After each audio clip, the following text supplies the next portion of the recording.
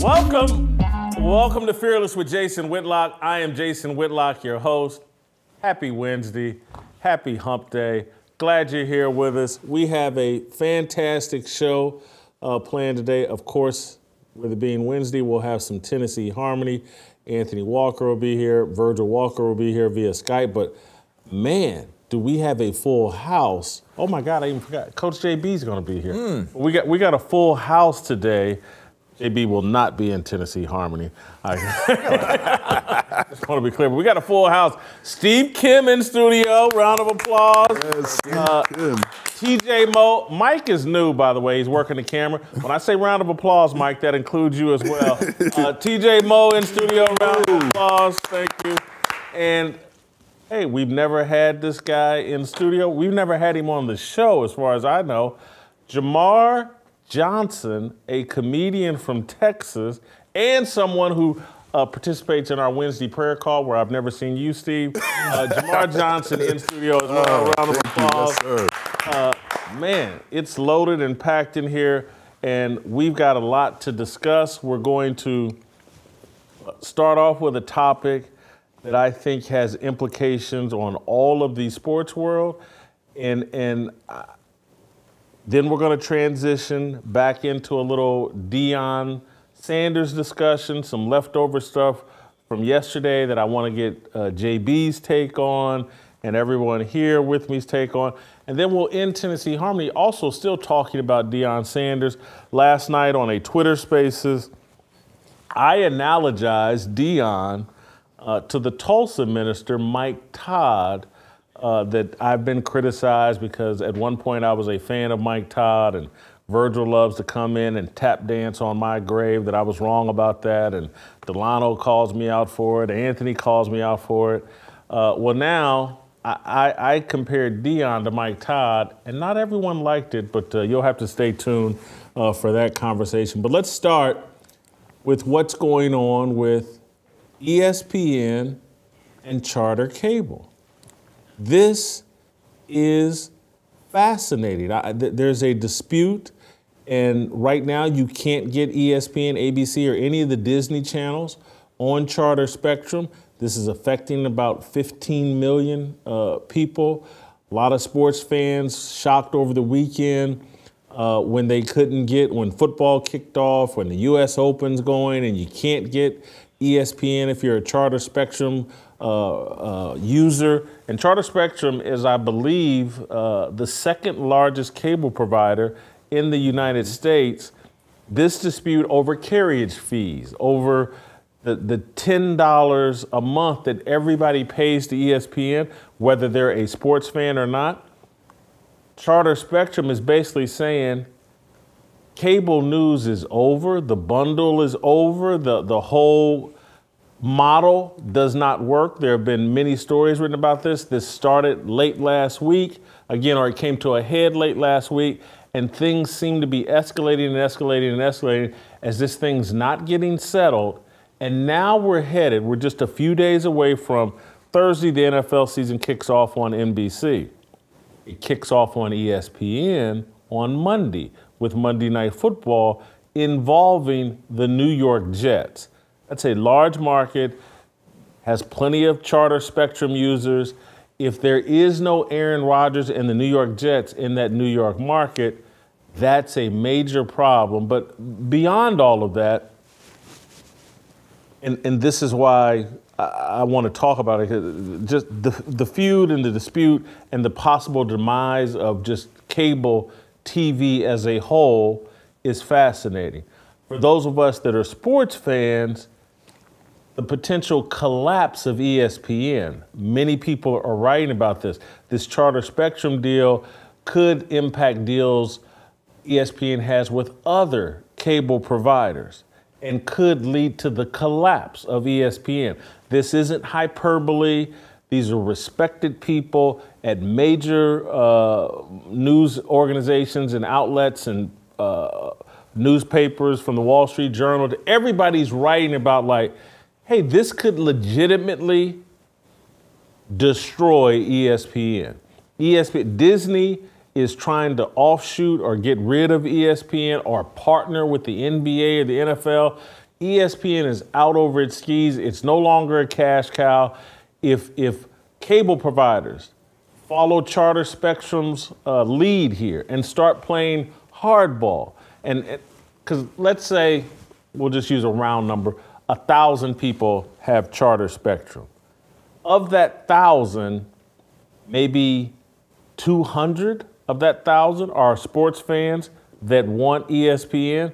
The other 800 people are paying that $10 for ESPN, and they never use it, don't have an interest in it, don't want it. ESPN's been getting away with murder for decades.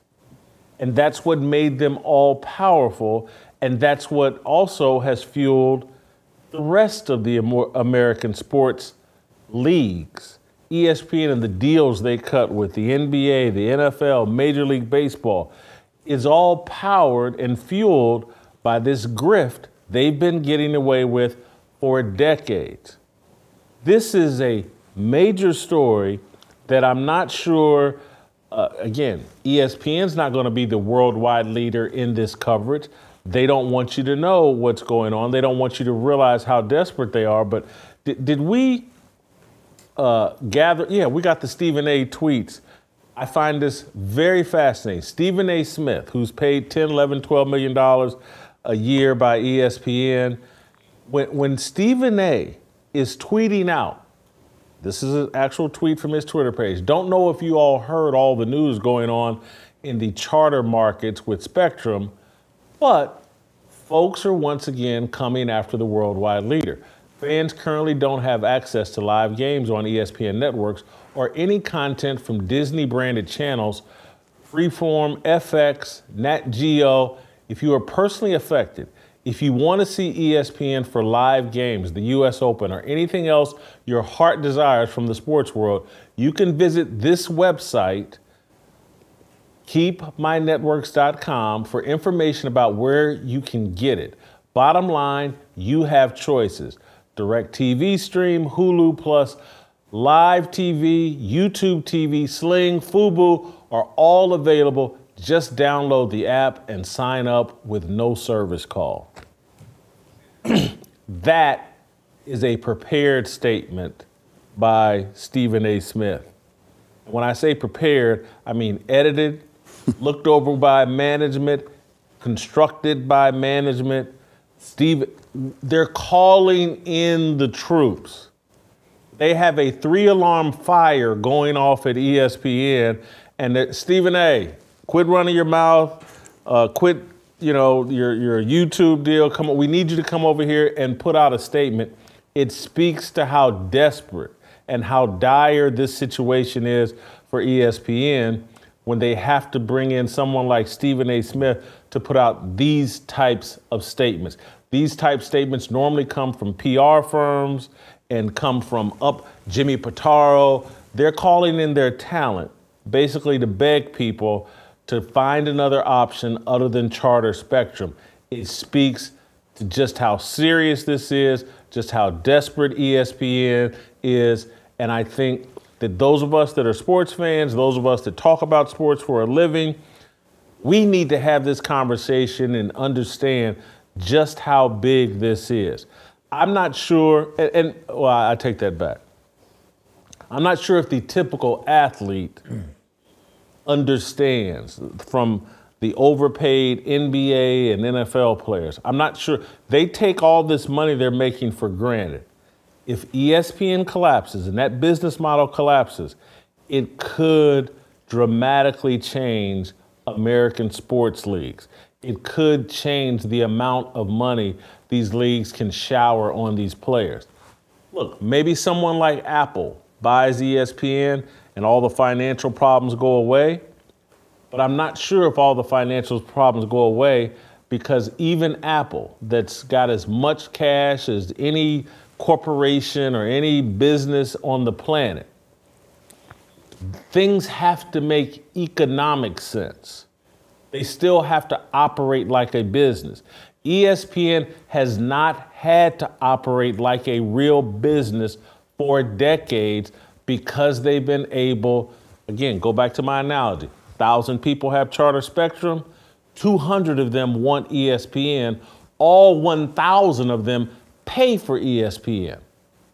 That's a unfair monopoly. That's the ESPN's been exploiting 800 people, 80% of the people who don't have an interest in their product. Could you imagine? Hey, I'm a watch salesman, and there's 3 people in my neighborhood that want to buy a watch from me. But everybody in my neighborhood is required to buy a watch from me. Does that make me a great salesman, or does that make me someone that has an unfair advantage? Unfair advantage is what ESPN has had. A lot of these other cable networks have had, but particularly ESPN. And so if that goes away at Apple, they're just not going to spend the money as indiscriminately as ESPN has, because they won't have that unfair advantage. This is huge. What's going on between ESPN and Charter Spectrum? I'm going to open the floor because I'm sure I haven't touched on everything that's relevant here. And so I want to open the floor to Steve Kim and TJ Moe and Jamar, and perhaps they have additional thoughts. Steve, I'll let you fire first. Just what do you find fascinating about this whole dispute? Well, the spinning of both parties, you got these two conglomerates, and it reminds me of that, you know that Spider-Man meme where they're pointing at each other? Yes. So these are the two Spider-Mans, but they have guns. But the only difference is we are the fans in the middle. So Spider-Man, us, Spider-Man, and we're just putting the gun to our heads, and we're thinking, neither of you are the good guys here. And I, like a lot of Americans, was looking forward to Football Palooza 2023. Up until about 3:59, I'm looking at ESPN coverage. I had all. What day is this? This is Thursday. Gotcha. Right before Utah, Florida. Gotcha. So there's other games on CBS Sports, Fox. I had my various ways of watching those all at once. And then this is where I think it is almost borders on extortion, what they're doing. So at 4 o'clock, I'm looking forward to going to Rice-Eccles Stadium. It's just black. I'm so old school, I actually tapped my TV going, what's going on here? And so I'm starting to, like, this is the truth. I started going to other channels, and some of the channels are fine. But then there's other blackouts. And I'm thinking, okay, ACC Network, I just lost the Wake Forest game. SEC Network, I just lost the game. I'm thinking, what is going on? And it was about 15 minutes later, the notice went up. That famous notice, and all the Twitter's talking about it. And the first thought I had was, you had all summer, and you know the hold that football has. And college football is the second biggest television ratings getter in sports TV in general. And all of a sudden, you knew this was coming, and you did nothing to solve it. And I tell you what, when it really hit home with me, so on Sunday, I wanted to watch the LSU-Florida State game, best game of the weekend. So I'm thinking, okay, you know what, I'm good. It's ABC. It's just regular TV. I can get that on my antenna. So at, I think, 4:30, I turned it over, and I had no idea. I had completely forgotten. That's Disney. But I tell you what, it was found out. We will find alternative ways to watch events. I'll just leave it at that. Don't want to incriminate myself, but I watched the game. I don't want to say how. I don't want to say who provided me, because quite frankly, I'm going to need these guys for the next couple of weeks. And on Saturday, I was at Coach JB's house, his cigar bar, which is just opulent. He had 3 different TVs. He had a different way of watching the games legally. I believe he had YouTube TV. Mm-hmm. So we had football on 3 screens. They better understand one thing, and you brought this up over lunch yesterday. When you take away something that we like, that we take for granted so much, you know what happens, Jason? We get used to not having it. Mm-hmm. You are now creating different viewing habits, options, and now you're creating different type of ways to keep us entertained. Now, with me, I'm going to watch my college football because I need to. But my belief is, gentlemen, a lot of people that are more casual about this, they'll just do other things. So I'm trying to look up as we're saying this. Do you remember the NHL strike? Yeah. It probably took a decade for them to recover. The NHL went on strike and people thought, oh, I don't need hockey. Hockey was good, but oh well. And they never came back. And part of because this has been happening since 2015? There was about 100 million TV subscribers, something like that, 12, 15, somewhere in there. And it's been going down. Now we're down to about 70 million. And I think we all sit here and live in a major bubble. because we're part of that 20%. And we need the college football games. We need all of them. We need every network. And I don't care if you're the bottom feeder in the SEC, like my Missouri Tigers have been for the last couple of years, I still want to watch them. But I realize my grandmother, who doesn't know how to turn on the sports channels, is also paying for this. So sports figures have such, and I'm talking us too in the media, Stephen A. Smith. I think Adam Schefter's getting paid $9 million a year. Adrian Wojnarowski's even paid $7 million a year. The salaries are so overinflated, and then gives them this idea of how important they are. We're living amongst a group of nobodies. I used to think, naively, that, you know, I could go in the Patriots locker room and everybody knows the players just like I do. And then I realized at some point, oh, they only know Tom Brady across the world. That's it. Nobody knows anybody else in this locker room except for Tom Brady. And a lot of people only know him because he's married to a supermodel. And that's just the truth of it. And so we live now, we're coming back to reality. We have had this bubble of 10 to 15 years where people will get generational wealth, and that's going away, rightfully so. And sports need to take this hit. TJ, Jamar, before you get it, I got it. Yes. TJ has gone to a point that I definitely wanted to get to. Stephen A. Smith, Shannon Sharpe, Skip Bayless, Colin Cowherd, Jason Whitlock for a time lived in a fantasy world where, again, and I'll zero in on Stephen A. Smith. I'm not trying to pick on him, but this is what this unfair advantage that ESPN's had has allowed. Because again, when 80% of the people have no interest in ESPN, but they're footing the bill, that's why Stephen A. Smith, with 400,000 viewers a day, can get paid $10 million. It's never made sense. It's a fantasy world he's been able to live in because they have a monopoly. And I was just telling someone, like, do you know Tucker Carlson had 3.5 million viewers a night and got paid, they say, $20 million. He's got 8 to 9 times the viewers as Stephen A. Smith, but only makes twice as much money. This is the fantasy world that these guys have lived in, and they're about to get a wake-up call, and that's why Stephen A's tweeting out things. That's why Stephen A's trying to build a YouTube channel. He's like, oh my God, I'm about to, because, and this is like, Stephen A. and the way the cable thing all worked, and it's not just Stephen A. I want to take him off the crosshairs a little bit. Just think of all the other cable channels where we've created all these TV stars. And again, I'm old enough, Steve's old enough to remember there used to be 3 channels. And you had to be really talented and really good to be a star and to make big money. With this explosion of cable, all these people have been running around, I'm a celebrity, I'm a star, I'm an influencer, I'm a brand. And they're on these little offshoot networks with shows that don't really amount to anything. And we've granted them a level of importance, and what they say matters. And at the end of the day, Stephen A. doesn't matter, Cowherd doesn't matter, Skip doesn't matter, Shannon Sharpe, Molly Karam, and all these people that have been getting paid these exorbitant salaries. In the real world, they don't matter. And now it's if this thing goes the way it appears to be going, they're actually going to have to join the real world and eat what they kill. And in the same way that, I'm sorry, Jamar, that we'll say Colin Cowherd and when you were there, you guys were subsidizing Bomani Jones. Yeah. The rest of these viewers are subsidizing the sports world. It's the same thing. It's like when you look at it like that, people are like, nobody cares about Bomani Jones, but he got paid millions of dollars, or at least high hundreds of thousands of dollars to be on a network subsidized by people with actual talent like you and the others. That is what's happening on a large scale here in sports. Most people care nothing about sports. In our little bubble, we think people care. And I go talk to the average person on the street and they can't tell you who played in last year's Super Bowl. They don't have the slightest clue. I might struggle. Go ahead. So what's happening is called the collapse of the decadent veil.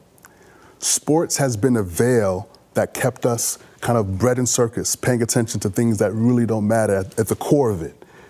That's what sports was.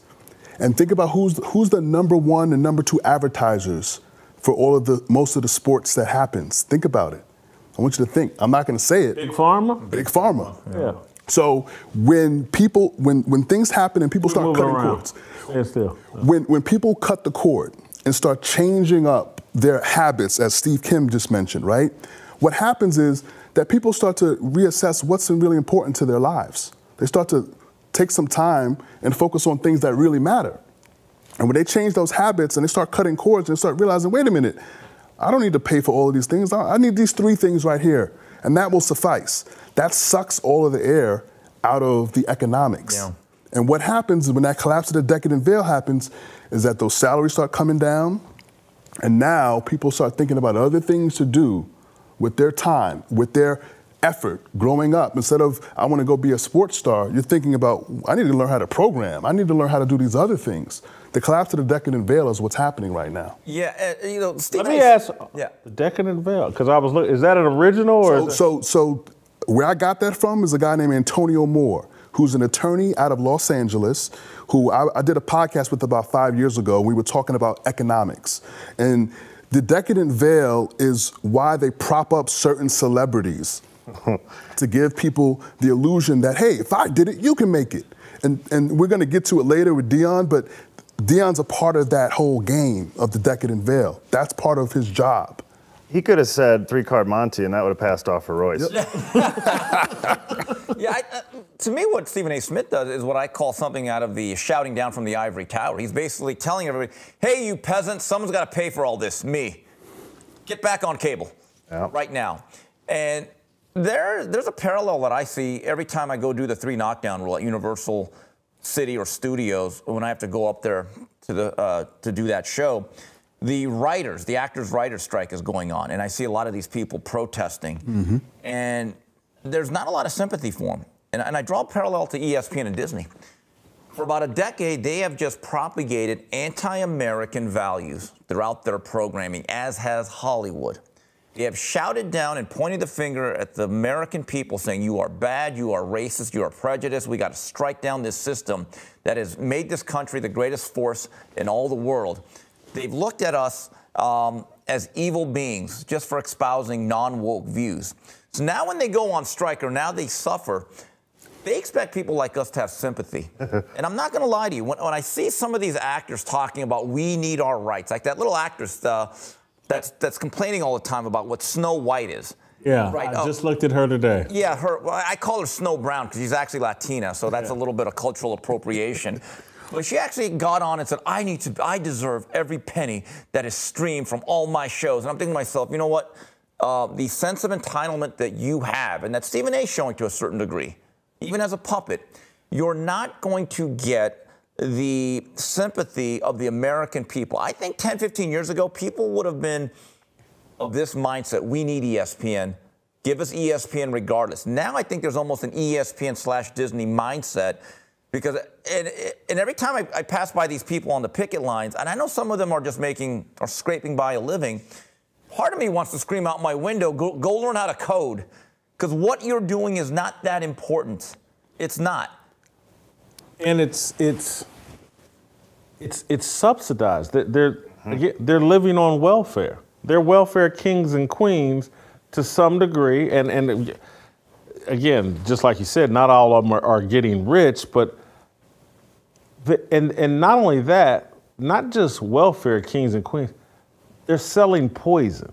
The stuff that they're writing, many of them don't believe in. They don't believe in what they're writing, or they've adopted those values just because this is the only way to get paid. I got to be careful here, but I've got a long-time former friend. He jumped ship on me because I don't hate Trump, and him and his girl. But I watched this dude. We're very good friends, and this is before everything turned super political. We were very good friends. And I gotta be careful how I unpack it, but the guy now, he's a Hollywood writer or whatever, and basically the only movie I've seen him get published or produced or whatever, it was some gay movie. It was some gay love story movie. I'm like, that ain't this dude. This is who he became in order to survive in Hollywood and get a movie made, but it's like, No, that's not that's not who I know. We went to the same strip clubs together. We trips to Vegas with girlfriends and all that together. And now he's transitioned. He's making gay movies or writing gay movies to survive in Hollywood. And I'm just like, they're all of the woke agenda, all the anti-American sentiment, all the anger and animus that's laced in all of these shows. Yeah, people, you're right, Steve. Repelled. Think about it, Jason. We discussed this last year. Last year, ESPN, during the women's NCAA hoops tournament, they broke into a halftime of a game. I think the score was like 43-4, right? So they were obviously covering the spread, but Molly Duncan gets on, and she tells the American people. Elle Duncan, yeah, okay, her.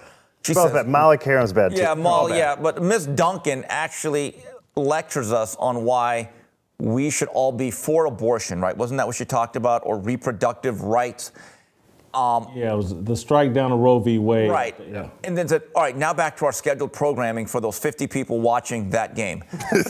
But if you so think about this. If you told the average American that you talked about, the other 80% that does not care about sports, or even some of the 20% that is completely offended by that message, if you were to tell them, hey, you know what, that particular network that's the megaphone for that political agenda, they are now off the air, I think a lot of people would actually say, good. Well, and that's kind of the point that I think between the two of you are getting to. The rubber's actually meeting the road. We're actually getting back to a meritocracy instead of subsidized corporate opinions. Because that's what ESPN has been. The 80% that don't even know what ESPN is saying, they're all paying for these woke nonsense opinions. It doesn't matter what you say because you're going to get paid off anyway. So what happens now when it goes to an a la carte model, where you actually have to say something that interests your viewers because it's not just going to be subsidized. So we may actually get to a point that this could be a good thing because, as you pointed out, I don't know that ESPN is a sellable asset right now. I just pulled up a New York Times article. They have $100 billion worth of contracts out right now.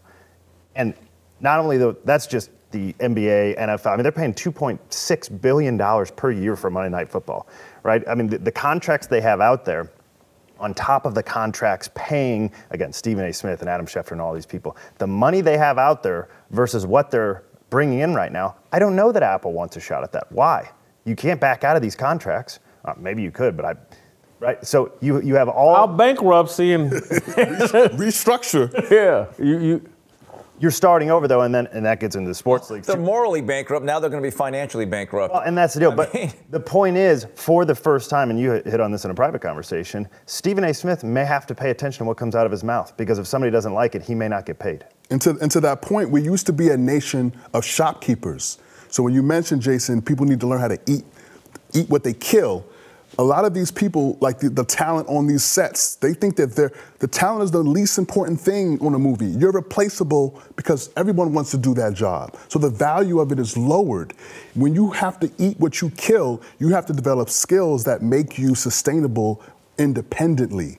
And we need to move back to that as a nation if we're going to withstand what's going to happen as these interest rates rise and as the economy slows down. We're one thought that just ran through my mind listening to you is, there's talk, and this isn't directly related to ESPN, but it's more cable, that AI potentially could replace actors. And writers. And, right. That goes back to the Hollywood strike, though. That is an issue. Absolutely. I've been using AI for 2 years within my business, and where it's at in the last 6 months, if you know anything about ChatGPT 3.5 to 4.0, it went from about 120 IQ to 150 IQ on its own. It is going to be able to produce things on a whole new level, realistic video, in a matter of 12 to 24 months. Now, I will say that what I've read about that to some degree is the writers aren't overly concerned because, for whatever reason, I don't know the specifics of it, computers don't know what's interesting to humans. Neither do these guys, but go ahead. I got it. Like, you can write a story and have these components, but they can't figure out the human element. They're computers. But here's there is something. But here's the thing. If what happens is the ability of one person to manage systems that can produce output at a 10 times rate. So what it is AI won't replace people completely, people who know how to use it will replace people. So what's happening is, I've been talking to people in Hollywood. They're saying, hey, listen, the showrunner used to come to the set and have maybe 3 to 5 writers to help make revisions before they began shooting the pilots. Now the contracts that they're giving these showrunners are saying, hey, you show up by yourself, no extra money for the other writers, and we want you to produce the same output. And the reason they'll be able to do it is because they can use AI to do the majority of the work, and then they can come back and edit the last 5% to get it the rest of the way. Here's, before I make my next point, I want to take care of one of our favorite sponsors, if not our favorite sponsor, Preborn. You guys know I love Preborn. We love Preborn. It is my prayer that one day there will come a day when abortion will be abolished. Then we will look back and see the atrocity of what has been done. We are experiencing the impact of abortion in our lives, the breakdown of families, the trauma that comes from a woman being pressured to have an abortion, and the steep decline of morality that justifies this atrocity. How then shall we respond? Do we stand back and say, this too shall pass, or do we rise up and say, I will stand for the innocent? Preborn stands for the helpless, and because of your generosity, Preborn is able to offer free ultrasounds to women. Once she hears that heartbeat, the chance of choosing life more than double. And years from now, when your grandchildren ask you, what did you do? Grandpa, Grandma, what did you do to fight abortion? You can say, I saved a life through Preborn. I saved many lives. One ultrasound is just $28 to save a life. Just dial pound 250 and say the keyword baby. That's pound 250 baby, or give the Jason Whitlock way, preborn.com/Jason. That's preborn.com/Jason. Make sure you guys tune in tomorrow for our Fearless football cookout. Brett Favre, Warren Sapp, Seth Joyner, Sage Steele, all in studio here with me tomorrow. This is a live event tomorrow starting at 4 p.m. Central Time on YouTube and Blaze TV. I want to pivot back, guys, to our conversation. I had my next point. Oh, here's what's about to happen potentially. And this is where I want to have this conversation. Steve, you'll be interested on this. Is like, was ESPN ever great, or did they just have a monopoly? Because I'm not sure if they were ever great. And what could happen here that TJ alluded to, I think Jamar alluded to a little bit, is like, for the first time in 30 years, ESPN's actually going to have to care about the sports fan and actually care about who their audience is. And for a long time, they haven't cared. They've spit on their audience, literally. Jamel Hill and all these people that really don't like sports, using sports to do a different agenda.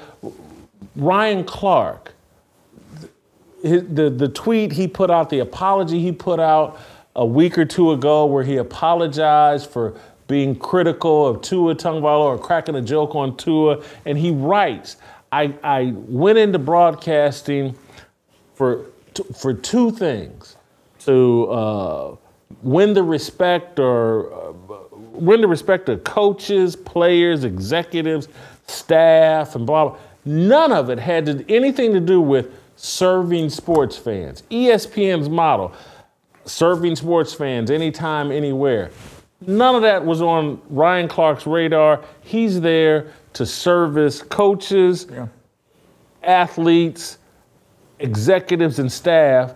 And they don't even, they live in such a fantasy world, they don't even know they have a business and that the customer is always right. They haven't cared about their customers. And that's where I think this could actually be a good thing, is they're actually going to have to care about the customer again. Well, Jason, to your question, were they ever great, or were they only great because they were a monopoly? Look, I am very biased about this. I was an ESPN junkie as a child of the 80s. I'll never forget the first time I ever saw it. My family visited another family that happened to have cable. And there was this channel called ESPN, and they're showing CFL. First time I ever saw Warren Moon. So that thing ends, and then later on, they had this show called SportsCenter, and I'm just watching this, and I said, wait a minute. They're doing 30 minutes of nothing but sports, not your usual 3 minutes at the local thing. Then when we ended up getting, I was in Valencia, California, we got a cable-ready TV, those things, which meant you can get ESPN and scrambled porn. Now, back to the original thing. And prize fights, pay-per-view fights, like listening to the radio. But I would literally watch the half-hour version of SportsCenter with guys like Tom Mees, and then they would replay it at the bottom of the hour. You know what I would do, Jason? I'd watch it again, the whole thing. I mean, it was mesmerizing. And throughout my years as an elementary school junior, great. Right, and then all the way through high school, I can honestly tell you, Monday through Friday, every afternoon at 3 o'clock with the 9 o'clock replay, I watched a show called Sports Look or Up Close with Roy Firestone. I learned how to interview people just by watching him. I watched it every day. And I would say 6 or 7 days a week, I watched SportsCenter every day. I watched everything related to even Vic Braden's Playhouse. You had to be old to have watched that. I remember the USFL weekly shows. I would watch it. I mean, so you can make an argument that they were a monopoly, but the way they did sports was incredible. They actually, to me, revolutionized the way you covered it. Their college football coverage, in my view, in the mid to late 80s, the way it just evolved, they turned every game into an event because that's all they basically had for a while. Boxing, the live remotes after big fights. So, yeah, they were a monopoly, but I thought they were great because they were a part of my life every single day. And now it's at a point, Jason, I only watch the live events and college football live, but I don't even watch College Game Day anymore.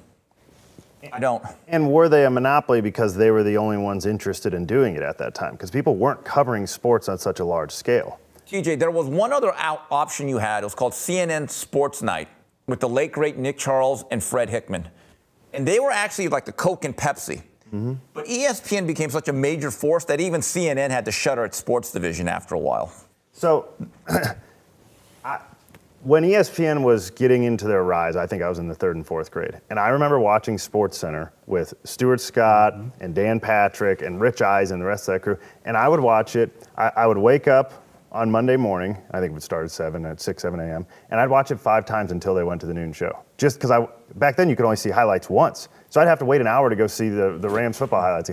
And they made sports more fun. Watching Chris Berman, he used to have his the nickname. Stumbling. Yeah. Well, yeah, that, and then Marshall Faulk was a star at the time, so he'd say Marshall, right? Yep. And so they made it really fun. And what's interesting is during that time, right, we had Outside the Lines where you would talk outside of the normal sports line. Now, Outside the Lines is all you talk about. There is no inside the lines with sports. And the question for you, Jason, if we had stayed with that model, which we're all sort of begging for right now, just stay out of it, would you have become that relevant? Because you are, the reason you're so relevant and interesting is because you don't talk about sports like everybody else. You talk about the social issues. So what you give a more interesting spin, and certainly a much more rational spin than Ryan Clark and these losers, but we talk social issues, and you talk social issues when you were on PTI, when you're on Speak for Yourself, and everywhere else. And that's sort of how you made your career. Being more interesting in social issues. Yeah, and so I would have more of a monopoly on that lane, and I would be as successful. But also, it's like I actually put work and research, and now, and again, I don't want to sound like Deion, but I'll never get credit for it. But all of these people are just mimicking me. The Bomani Jones, Jamel Hill. All these guys looked at what I was doing and said, oh, I can do that. But they didn't put the work in. They're not objective. They're not fair. They didn't put the research in. They didn't have the life experience. They don't know what they're talking about. Because, again, people think like, because you have dark skin, you're an expert on race and culture. It's just not true. But everybody kind of falls for that. I apologize for this because it's really not. I apologize for the arrogance of this, but it's just factual.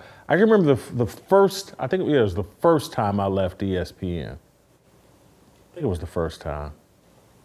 They ended up hiring like 5 or 6 different people trying to replace what I brought to them.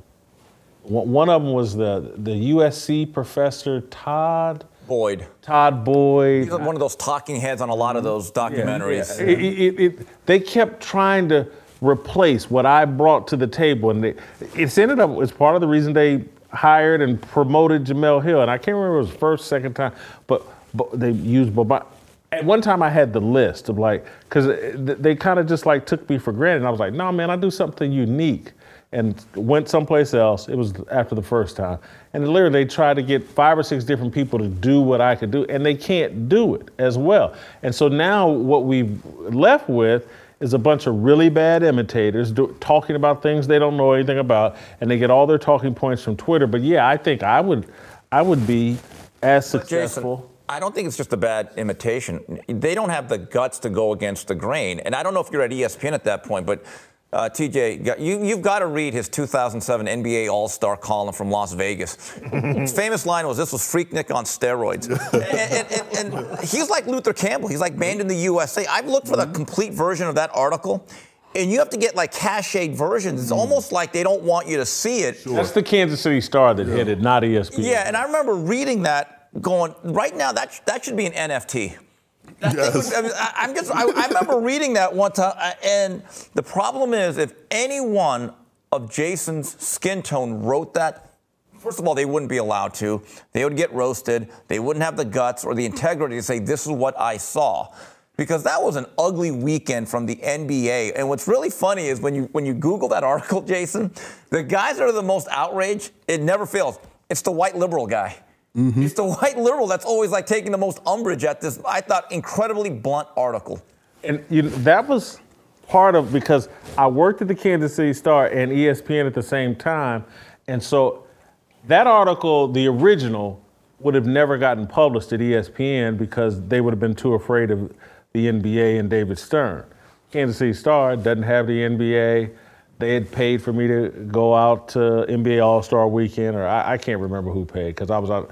But anyway, I got the original article published in the Kansas City Star, and that drove everybody else to have to address what they actually saw. Yeah. Everybody was and I like Bill Simmons.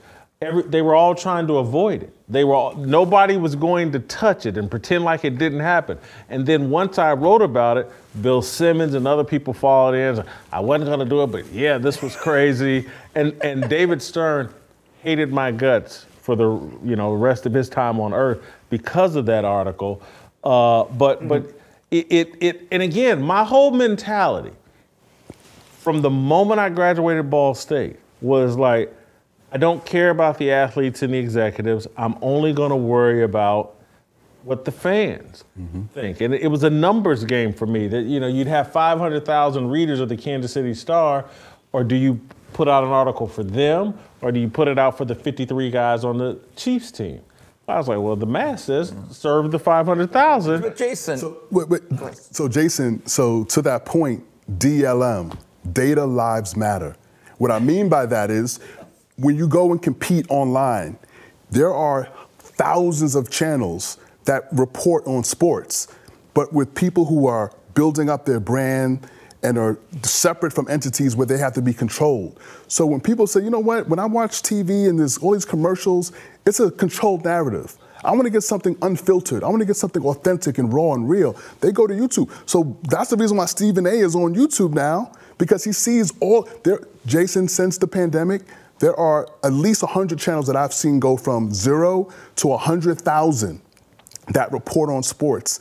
And they maybe spend 2 minutes on the ESPN clip, and the other 40 minutes are them talking with their own ideas and thoughts. The problem is that ESPN has to compete across a wide spectrum now. The internet has opened it up.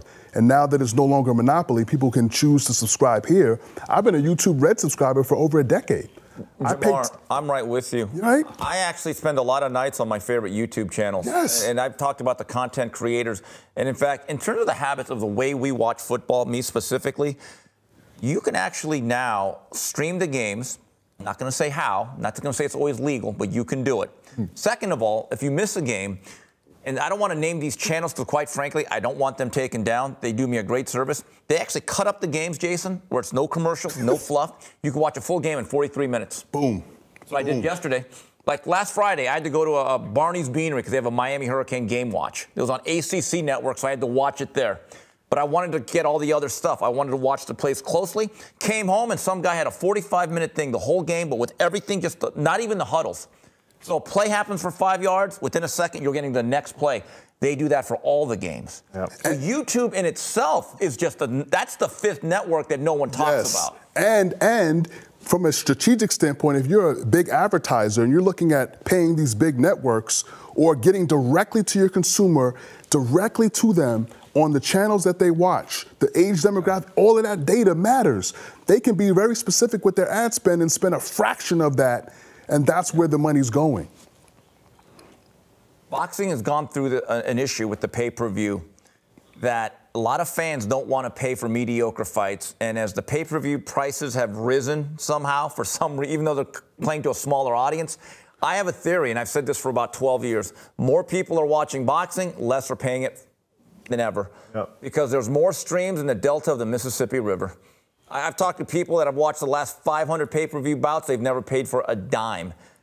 I don't know how you stop it, to be honest with you, illegal streams. You can't. There's one other aspect of this I want to talk about, and I hope that we're qualified to have somewhat decent takes on this. But again, when I think about the demise, the fall of ESPN, and what impact it could have on our American professional sports leagues, and why the athletes have been instructed to be so loyal to China.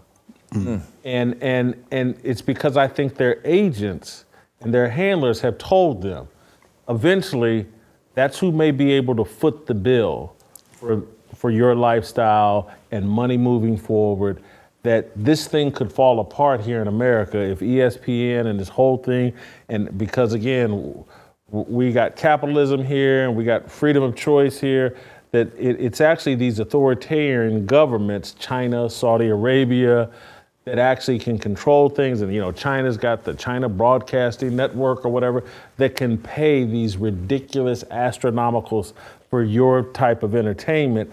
And so when I think about the downside of the fall of ESPN is I do think it's going to make American sports leagues and athletes more vulnerable to overseas influence. We've looked at what Saudi Arabia tried with the PGA Tour.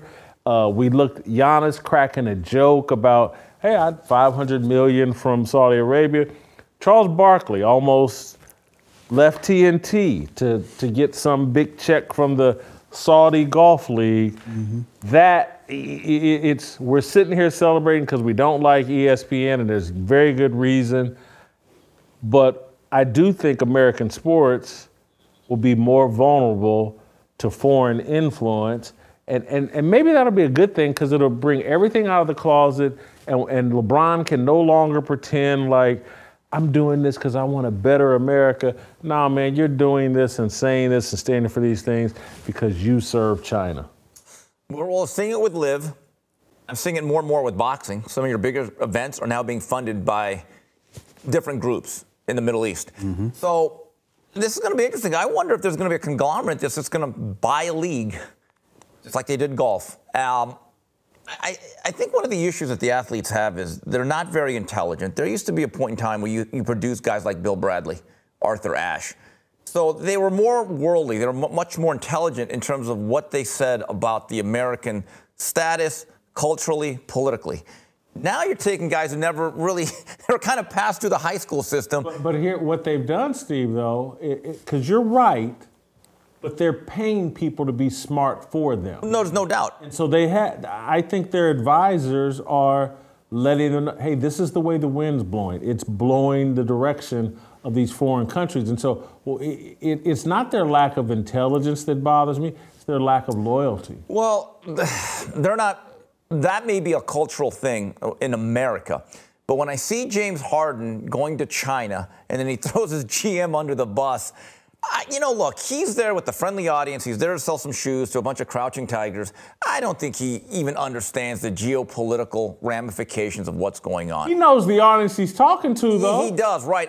He's pandering to China because he knows that there's money to be made. Right, but he doesn't understand the geopolitical ramifications of what's going on. That's exactly the point. And so what you can't do is farm out your own sensibilities, your own loyalty and all that. You can pay somebody to say, make me as much money as possible and give me decisions. That's all they care about. Which is all they're doing. But and this is the point, the old athletes didn't do that. The old athletes, look, you need to figure out how much money you can make as long as it aligns with your values and your loyalties within your country. But when you just say, you make all my decisions for me and I'll just be brainless and do this, then that's how we end up here. I'm going to defend them. They've been sold the lie that there's value in being a global citizen. Nationalism is horrible. You're racist if you're nationalist. Mm-hmm. We're all global citizens. We are the world. We are the children. Barack Obama is a global citizen. He would say that. And he's the golden child. Everybody should aspire to be Barack Obama and find their Big Mike. Everybody should, that's the goal. They don't buy it though, or else they'd say, hey, those kids you have in China making those shoes for $0.25 a day, you should do something about that. How about even closer to home? If you look at all the fentanyl deaths here in America, where is that fentanyl coming from? Mexico. But China. China as well. China manufactures it. Yeah. So if they had any real allegiance to the people that they entertain. I got it. But my point is, they're being told not to. We have But we're not taking care of the global citizens either, is my point. Well, they're elites. All they care about is taking care of themselves. The bag is all they're concerned with. And so we have a regime in charge. We have no border here in America. That's right. And so if we have no border, all the messaging is Whitlock and they're old fuddy-duddies. They believe in borders. They're racist, they're nationalists, they think that George Washington and Thomas Jefferson are great people. That's the old way of thinking. That needs to die. There are no borders, there's only the bag. And wherever if you can get it from Saudi Arabia, if you can get it from China, that's all that matters. It goes to Steve's point though, because that means they are really stupid. Yeah, well, the other thing is, you're saying that they're being influenced. I think That's they're being, not new. I think they're being force-fed. Didn't we have a baseball player that basically made a comment like, hey, there's only 2 genders, and he was forced to... Yes, backtrack and apologize. So every athlete that goes through that situation, what I find alarming is that there's nobody in the mainstream media, especially at ESPN, that says, you know what, I agree with that guy. I actually don't mind if ESPN personalities really feel like that guy's a misogynist, he's a racist. But at least that network should have certain dissenting voices that say, you know what, that athlete has a right to feel the way he does, and I'm with them. The problem is that when it's 100% in one direction and everything becomes anti-free speech, for lack of a better term, when you shut off that valve, that spigot to ESPN, this is why most people are now actually much more apathetic towards ESPN not being available than they would have been, let's say, 20 years ago. Well, so I just wonder, we were talking about this on air before this. In Japan, you're only allowed to have how many green cards? Well, I've read stats, they allow less than 1,000 people to immigrate. Oh, and then on sports teams, like it's got to be... You get 2 Gaijin. Okay, so at some point, like, every other country is allowed to say, hey, it's about us, except for America. We can't say it's about us. But I wonder if the average American citizen still does believe it's about us. And I wonder if you go global, if there go your fans. Because it's still the United States. There's no question that's going to happen, TJ. But LeBron and these athletes, they don't care. Is the check going to hit my direct deposit?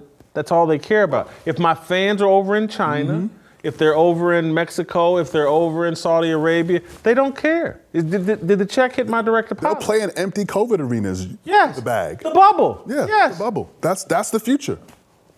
Okay, but so the money dries up at some point if China's funding what?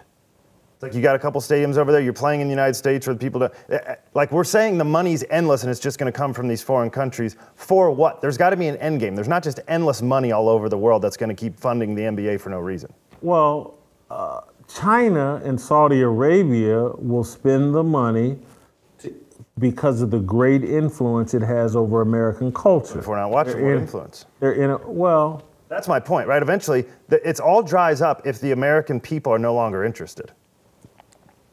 And I think they will overtake us by the time that happens. They will have accomplished their goals.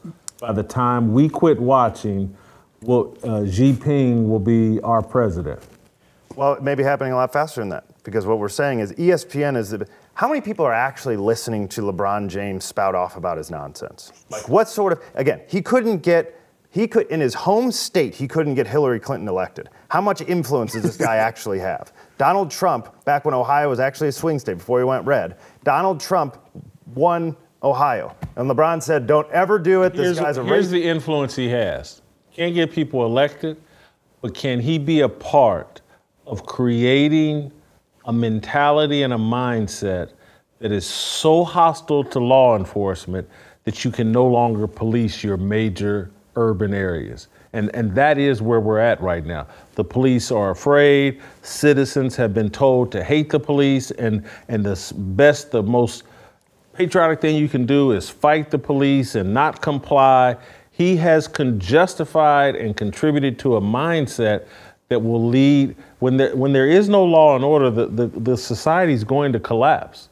And so he's had that level of influence, and he and Colin Kaepernick and all their little followers and Pied Pipers, they've normalized a level of hatred towards law enforcement and toward our values. He's contributed to, again, this is why all these people are sitting around thinking they're so much smarter and better, not just smarter, but just superior human beings to our founding fathers.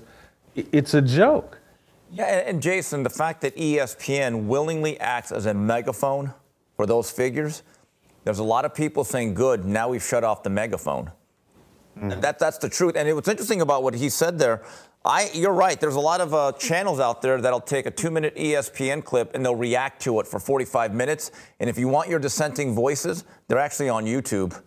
I mean, that's the interesting thing. Like, in a public space or a forum or a network like ESPN, everything, especially if you are black, is going to have to be pro-Deion. Like, there's a pressure, that there's an agenda, that you must support Coach Prime. If you actually go on YouTube, there's a lot of YouTube creators. They are actually very wary. They're actually more aligned with you, Jason. Well, Steve, that's a good segue into what we're going to talk about. That's what I do. That's what I do. Very good. I got it. Well, it's your show. That's what I do. It's your show. I'm like John Stockton. You're high screen. No, I think you're more Karl Malone and John Stockton. I think you're. You know what? I was trying to be modest, and you're right. Yeah, I think what was it, Frank? I think I'm Frank Layden. No, you're more like Antoine Carr, Byron Russell, or somebody. Frank Layden was the fat coach. I don't want to call you Mark Eaton. You're not tall enough, so okay. All right, let me tell you guys about Liver Health Formula. You guys know I've been taking this stuff for 2 years, long before they hopped on board as a sponsor for this show. The American Heart Association says that you're 3.5 times more likely to have heart failure if you suffer from a fatty liver. The American Liver Foundation says that 100 million Americans have fatty liver, which means many people are at risk. We throw everything at our livers: cholesterol, alcohol, toxins, Tylenol, cigarettes. That's why so many of us have a sluggish fatty liver that makes us gain weight and lose energy. For decades now, your liver helped you with over 500 key functions every day. It's time you help your liver. There's a solution: Liver Health Formula, an all-natural supplement which contains 12 clinically proven botanicals that help recharge and protect your liver, manufactured right here in the US of A and approved by American doctors. So if you're looking to ignite your fat-burning metabolism, boost your energy, and transform how you look and feel, try Liver Health Formula and receive a free bottle of blood sugar formula to reduce sugar cravings when you order today. Try Liver Health Formula by going to getliverhelp.com/Jason and claim your free bonus gift. That's getliverhelp.com/Jason. Don't go anywhere. We'll be back with some Deion Sanders conversation next. It's my obligation, no hate, discrimination, raising up your hands for freedom.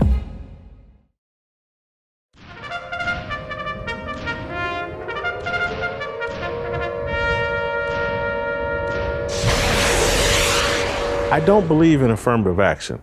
I believe in throwing people into the ocean and making them learn to swim. That's what happened to me. Pardon the arrogance, I'm the best sports writer of the last 30 years. And it's not because anybody did any favors for me.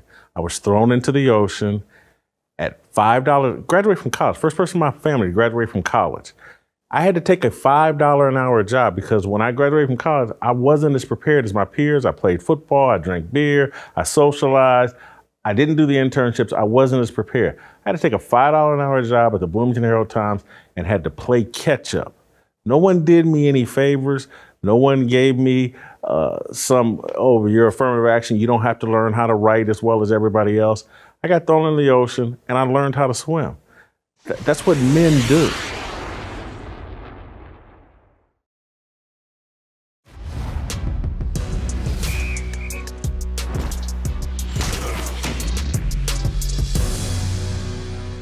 All right, welcome back. It's already wild in here, but it's about to get a little wilder. We're going to roll out to Los Angeles and bring in Steve Kim's favorite person, his favorite chef, his favorite bartender, his favorite sports bar, Coach JB from Last Chance U, Jason Brown joining us. Jason, welcome back to the show. We're talking a little Deion Sanders, JB. You were kind enough to hop on our Twitter Spaces last night for a brief time, then you bounced out. I still haven't had any of your cooking, and you know Steve's raving about it. But let me talk about Deion Sanders.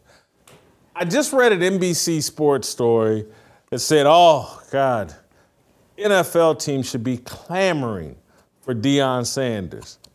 And I'm just like, one game, and and I understand. Oh, and the people are like, well, what about Jackson State? I'm like, come on, man. We're talking about one game here at a Power 5 level, and he should already be an NFL head coach.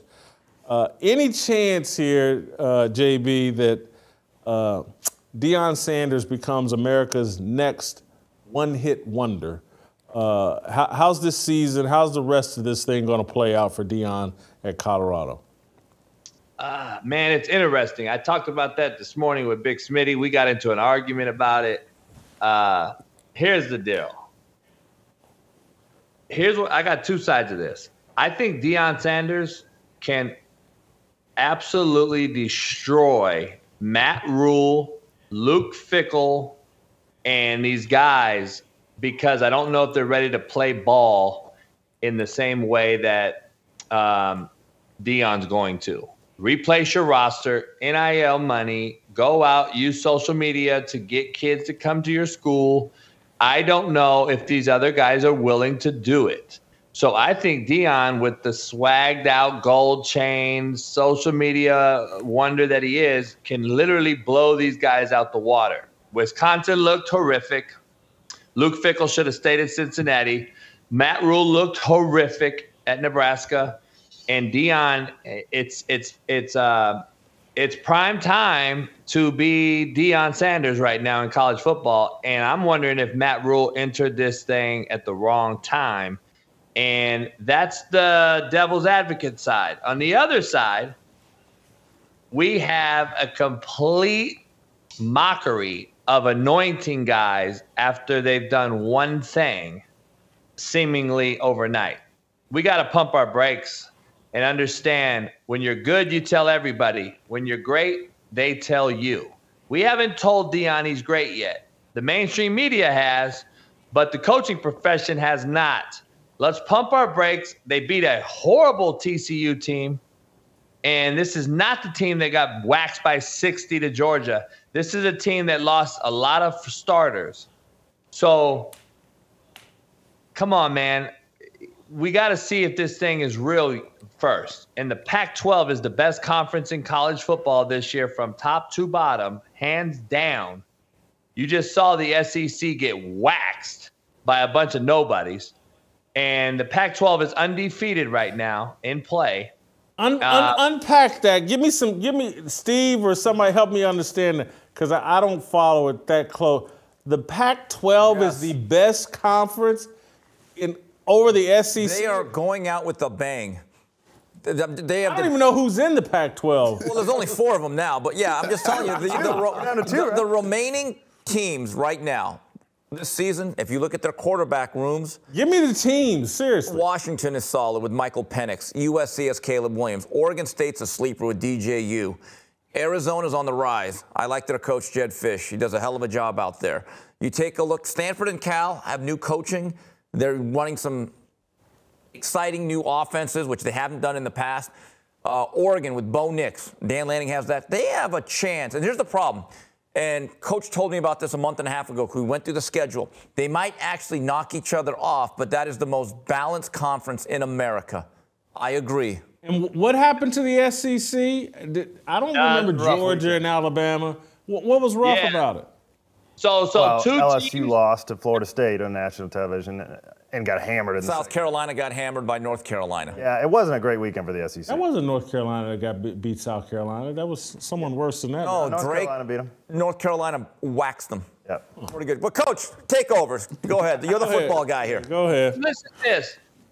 Are we judging conferences by the top 4 teams or the bottom 4 teams? I judge them by the bottom 4. The Pac-12's bottom half is much better than the SEC's bottom half, and it's been that way for a long time, but the SEC happens to have the national champion come out of it in the last few years, so everybody thinks the SEC top to bottom is unbelievable.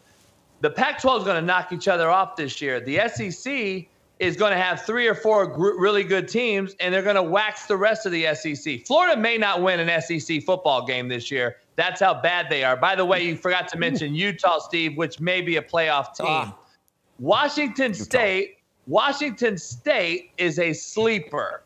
Tempo, good QB. They have a lot of upside in Washington State that no one's going to talk about. The Pac-12 is going out with a bang, like Steve said. And I'm just telling you, it's going to be a shame that we're losing them on the West Coast to all the original OG West Coast football guys like Steve Kim and I. We're going to miss the Pac-12, and it's going to be San Jose, Fresno, and San Diego State now, which is a complete mockery. So it's going to be. By the way, Jason, UCLA has a young quarterback by the name of Dante Moore who could be a star. And after 3 passes, I said, man, he's overrated. And you should have seen JB's face. It's like has had an impact on me. But he's going to be another star. I think he's got a higher upside than Dorian Thompson-Robinson. So if you look at quarterback play and week to week, who gives you a tough game? This is where the SEC is overrated. A lot of their teams do not play each other. Jason, Alabama and Georgia play each other once every 6 years. And another thing, I'm sick of the 9th place SEC team chanting SEC because some other team wins the title. I wasn't chanting ACC when Florida State dusted LSU. It doesn't work that way, guys.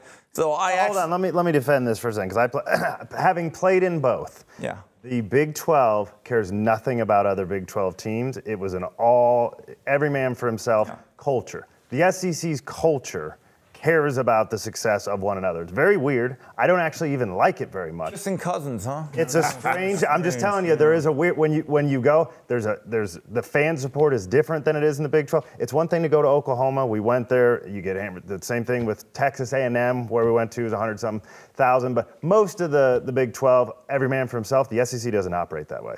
Hey, can I chime in on that reason why that is? I agree with you. You can do whatever you want, JP. I can't. It's not like we can control you. I agree with TJ.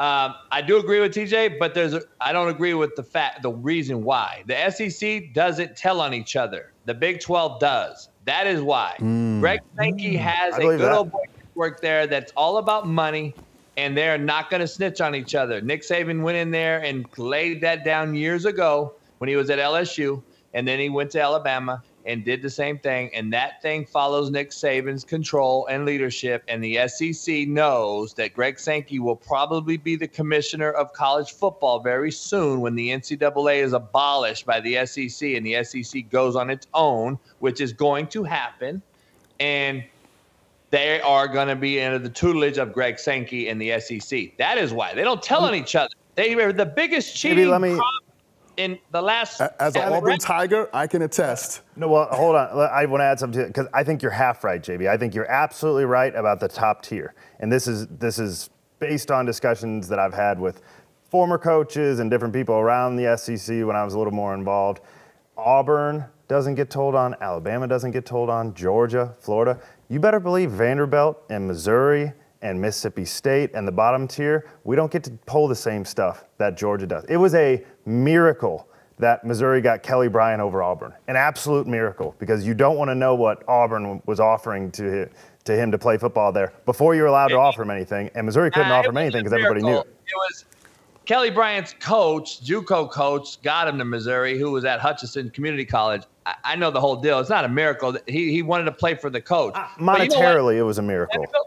Nobody tears on Vanderbilt because Vanderbilt's horrific. Nobody cares. So that is why it's a difference, in my opinion. There's a difference. The bottom half of the Pac-12 can go into the SEC any year, anytime, in my opinion, and dominate. I think they could beat Kentucky, Vanderbilt, Florida, all these teams that are mid, as the young kids call mid now, I think can dominate them. And I think this year is the best Pac-12 has been in a long time. All right, you've hijacked the conversation. That's my job to do that. Let me get it back on track. I brought you on to talk about Deion Sanders as a one-hit wonder. Now, I kind of like the way you unpacked it. Like, there's a chance this could work because some of these coaches aren't willing to do what Deion's willing to do. They're not going to turn their lives over to social media. They're not going to live in the transfer portal the way Deion is. They actually, again, he's going the Bobby Bowden approach, and there's some of these coaches that actually like to coach. They don't just want to be the head coach. They actually want to mess with the game plan and strategize and all that.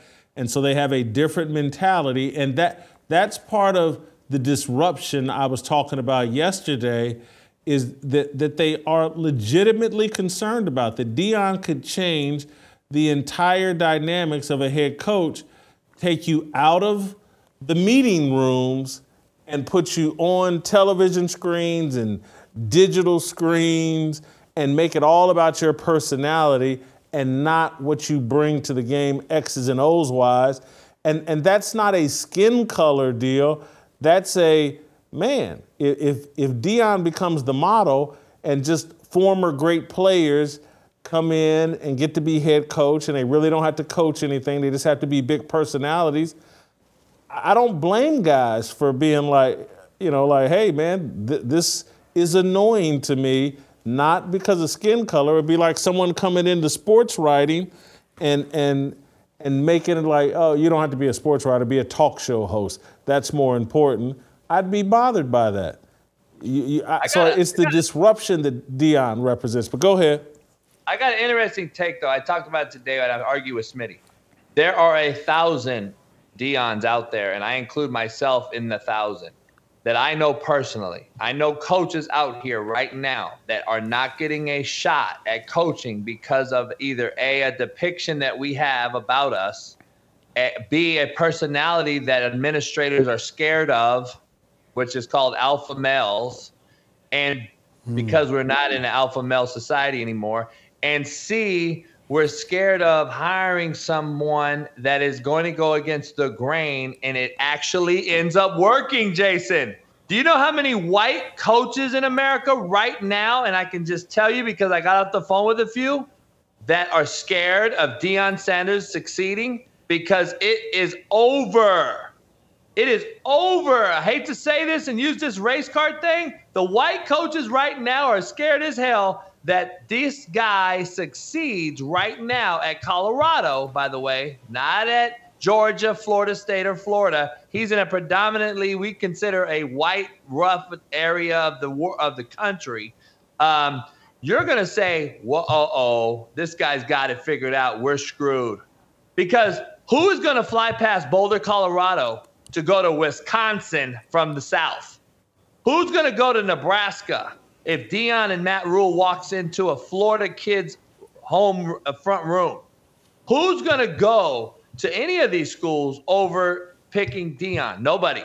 They're in trouble. And they better figure it out real quick because, in my opinion, there's only a few coaches that are going to be able to sustain this. And it's the guy at Duke. It's the guy at at Texas State. It's the guy at like Deion, of course. There's not a lot of coaches that are sustainable right now. They're going to get murdered by this man in recruiting. And that is our blood life in this profession, recruiting. So I'm just telling you. Whoa. the bag determines recruiting right now, JB, not the coach. And so, I don't know. I don't know about that. You don't think Alabama and these SEC schools can pay what Deion and Colorado are paying? They can. They can pay. But if I'm Deion, I go into the home and say, hey, that guy Nick Saban with that duck on the commercial, I'm on that same commercial with him. And I can pay you too. And I'm Deion Sanders. I'm more relevant right now to these black kids in the rural, in the hoods of America that struggle academically, who personally, guys like myself and Deion go after, are more amped to go play for Deion right now if this thing goes south and blows up than they would be to go to Nick Saban. I'm just telling you right now, it's out there, it's in the air, hearing it every day. This is a real problem for college football coaches, and people need to start listening. This could be a problem for big-time blue bloods. I'm telling you right now. Now, to your point, the wonder thing could very well be. I don't want to hear Deion Sanders as an NFL coach. He is not a coach. He is a CEO of a brand. He is a brand ambassador that understands how to control it, manage it, and lead it. He has full buy-in from his team, which the only reason he has that, Jason, is because the University of Colorado and their athletic director is given prime time full autonomy. And you have to have full autonomy to succeed in today's society with kids. If you do not and you're hamstrung by admin, you will perish. And I'm just telling you right now, the schools that fire coaches year in and year out because they don't have full autonomy and they're getting beat in recruiting. And when Deion took the job, he said, I want full autonomy or I'm not coming. That is why they're the only school that allowed it and did it. And that's why I hope Deion is good for college football in this regard. He's opening up a new rabbit hole, wormhole, portal, whatever you will say, for other coaches like myself and these 1,000 that I mentioned that also can do the same job Deion's doing. You just don't know because admin is scared to hire us. Hopefully, so Deion brings for that JB.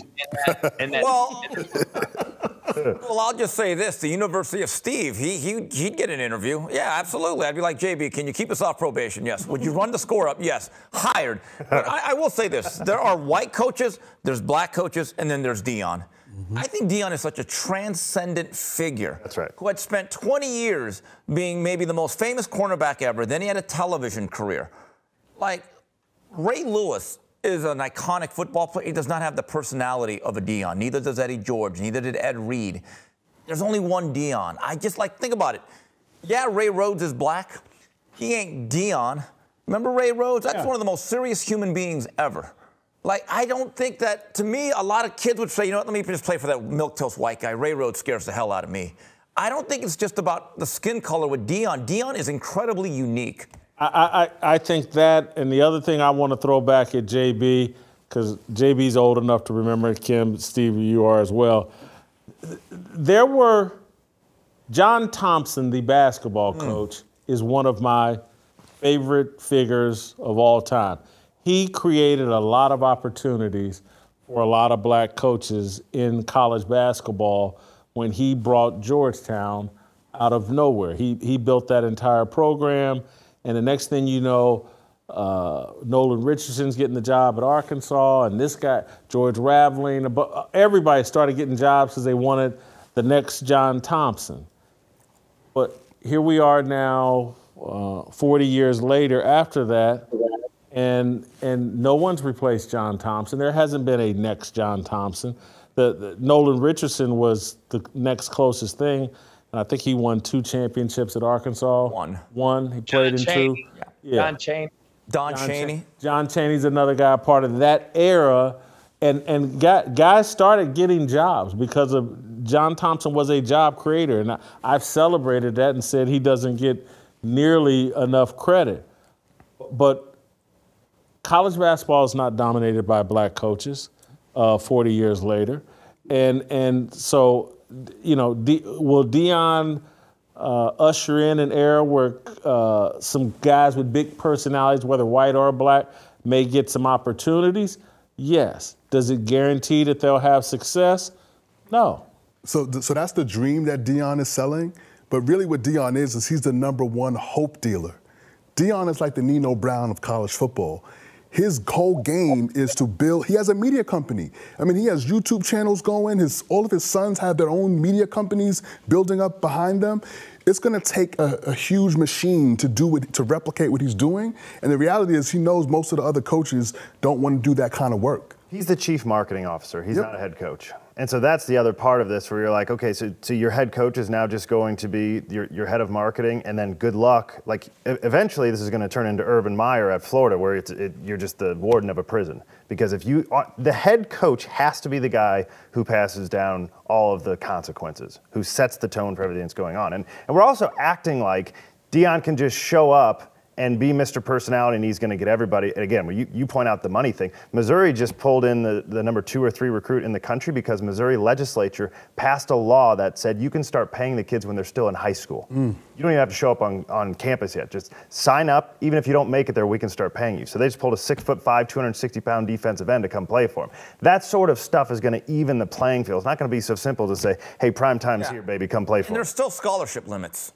There's still 85 is the limit. The old days of John McKay stacking up 10 All-American running backs, that's over. And Jamar makes a good point.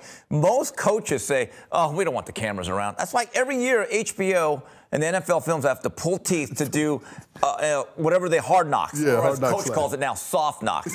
Deion's the one guy saying, oh, no, we're hard knocks every day of the year. I don't know how many other coaches would really want to do that. JB, what happens next year in the year after, but next year in particular, Deion's going to have to hire a new offensive coordinator. That guy's going to get another head coaching job. And so, and if the defense ever shows any life, the defensive coordinator is going to get a job. And those just, and so right now, yeah, Deion's got great coordinators, a great coaching staff, but people start picking at it, and you're left with the chief marketing officer who has to be able, because it ain't just the kids, you got to be able to poach the right coaches as well to coach up the kids. And that's going to be harder and harder and harder. I guarantee you, and I don't want to speculate about anybody, but I'm just a guarantee, not all the coaches are on board that are working for Deion. They're not all on board with what Deion's doing. They're on board with the opportunity that may arise from being a part of all this media of attention, know that they can get jobs, and hey, I can just go here for a year or two and move on. But I'm not sure if all the top flight coaches are going to be comfortable with the program Deion's setting up.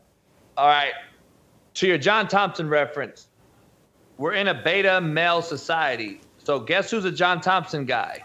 Patrick Ewing. Guess who tried to take over and do what John Thompson did? Patrick Ewing. He got fired because he was cussing kids out left and right. I don't know if it's not a black and white thing. It's an alpha male thing. I won't be hired again because admin is scared. They're scared of Patrick Ewing. They're scared of John Thompson. They're scared of me. And Deion is going to be that anomaly right now because of he don't cuss. He has a different approach. Can he be the guy to change the culture as you stated? I don't know that because I don't believe admin's going to hire a guy like with my skin tone or with Deion's that has a abrasive personality. Having said that, this is Deion Sanders, Jason. To your point, I was going to try to bring it up, and you brought it up for me. Mike Zimmer is sitting there as an analyst. He's one of the best defensive coordinators in NFL history. He's sitting there in Boulder with him right now. He has 25 NFL experience, head coach, OC, and DC sitting there waiting to come to Boulder to help him. He has a unlimited batch of resources in his Rolodex. I'm telling you, Nick Saban and everybody out there is on notice. They are scared of what could be in Boulder because this man has everything that everybody else wants. He has unlimited resources. He has a film crew, and he's not scared. Today, have you seen his Instagram today, Jason? He is literally game planning Nebraska with his players, talking about how personal it is, and you're filming it live and posting it. He does not care about what Nebraska sees. Where Steve's point is, don't film me. We're not putting this out there for bulletin board material. He's putting it out there for bulletin board material. It is because it's what it is. It's Netflix and JB. It's a controversial thing that sells. And that is what kids want to see these days. They see controversy. They're going to go to it because it's prime time Deion Sanders.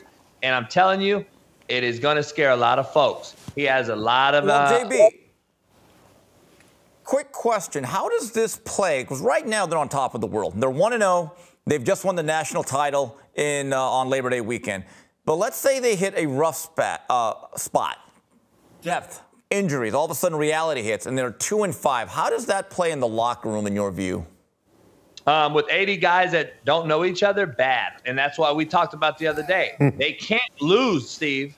You got to win with this model, because if you don't win with this model, it implodes really quickly, as we've seen all across America. So you have to win. This is an all-in thing. Deion's saying it's personal and attacking the media and all this and calling it a white and black thing and all that because he's saying I'm all in. Both feet are in. I'm not 1 foot in, 1 foot out. I am all in on this deal. And if he goes down, he's going to go down with a flame, or he's going to go down as a guy that changed the game forever in the NIL era. So it's not really I can't go 3-9, Steve, because you're going to really look bad right now. And then the model changes, right? Right? Yeah. These 25, 30 NFL coaches are all waiting today to see what happens. They're not actually lined up to coach for Deion. The second something goes wrong, nobody wants to be a part of the circus. His downside is so much lower than the average coach's downside because it's on film. Yeah. There is no, hey, give me 3 to 4 years. We're going to build this thing. Let me implement my program. His program's here. It's on display for the whole world to see. And so you will be able to see inside the film room that Deion's not doing anything, that his other coach that just got hired to be head coach somewhere else now has left. And you got to re-recruit every single year and start over. I think his downside is lower than most any other coach. Isn't delegation a skill, though, of a CEO? Hell yeah, that's what I was about to say, Steve. You got to be able to do it, Steve. Nick Saban don't coach no more.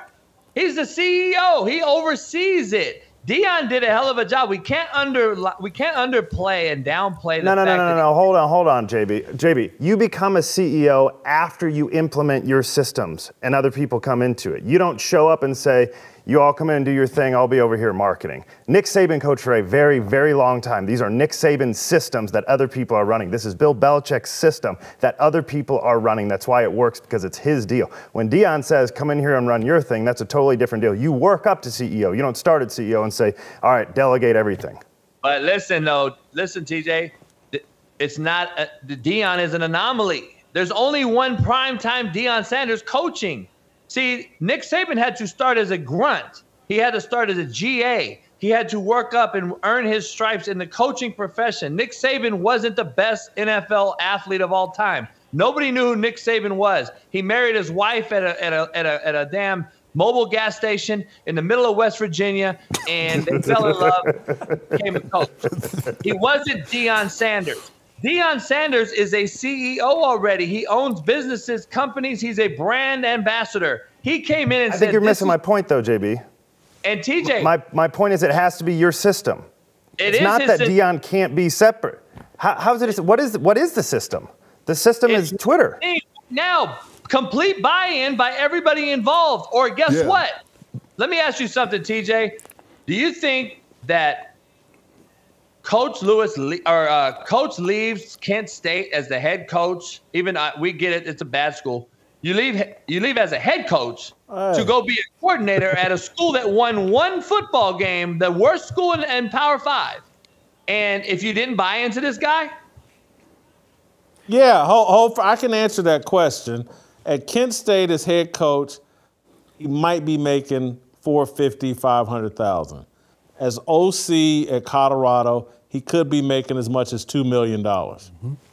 That's why I say Deion is the hope dealer, because he's selling riches even beyond the football field. He's connecting with people and saying, hey, listen, look at all these brand deals. If you get your Instagram to 1 million followers as a college athlete, you can make hundreds of thousands of dollars a month and be a nobody.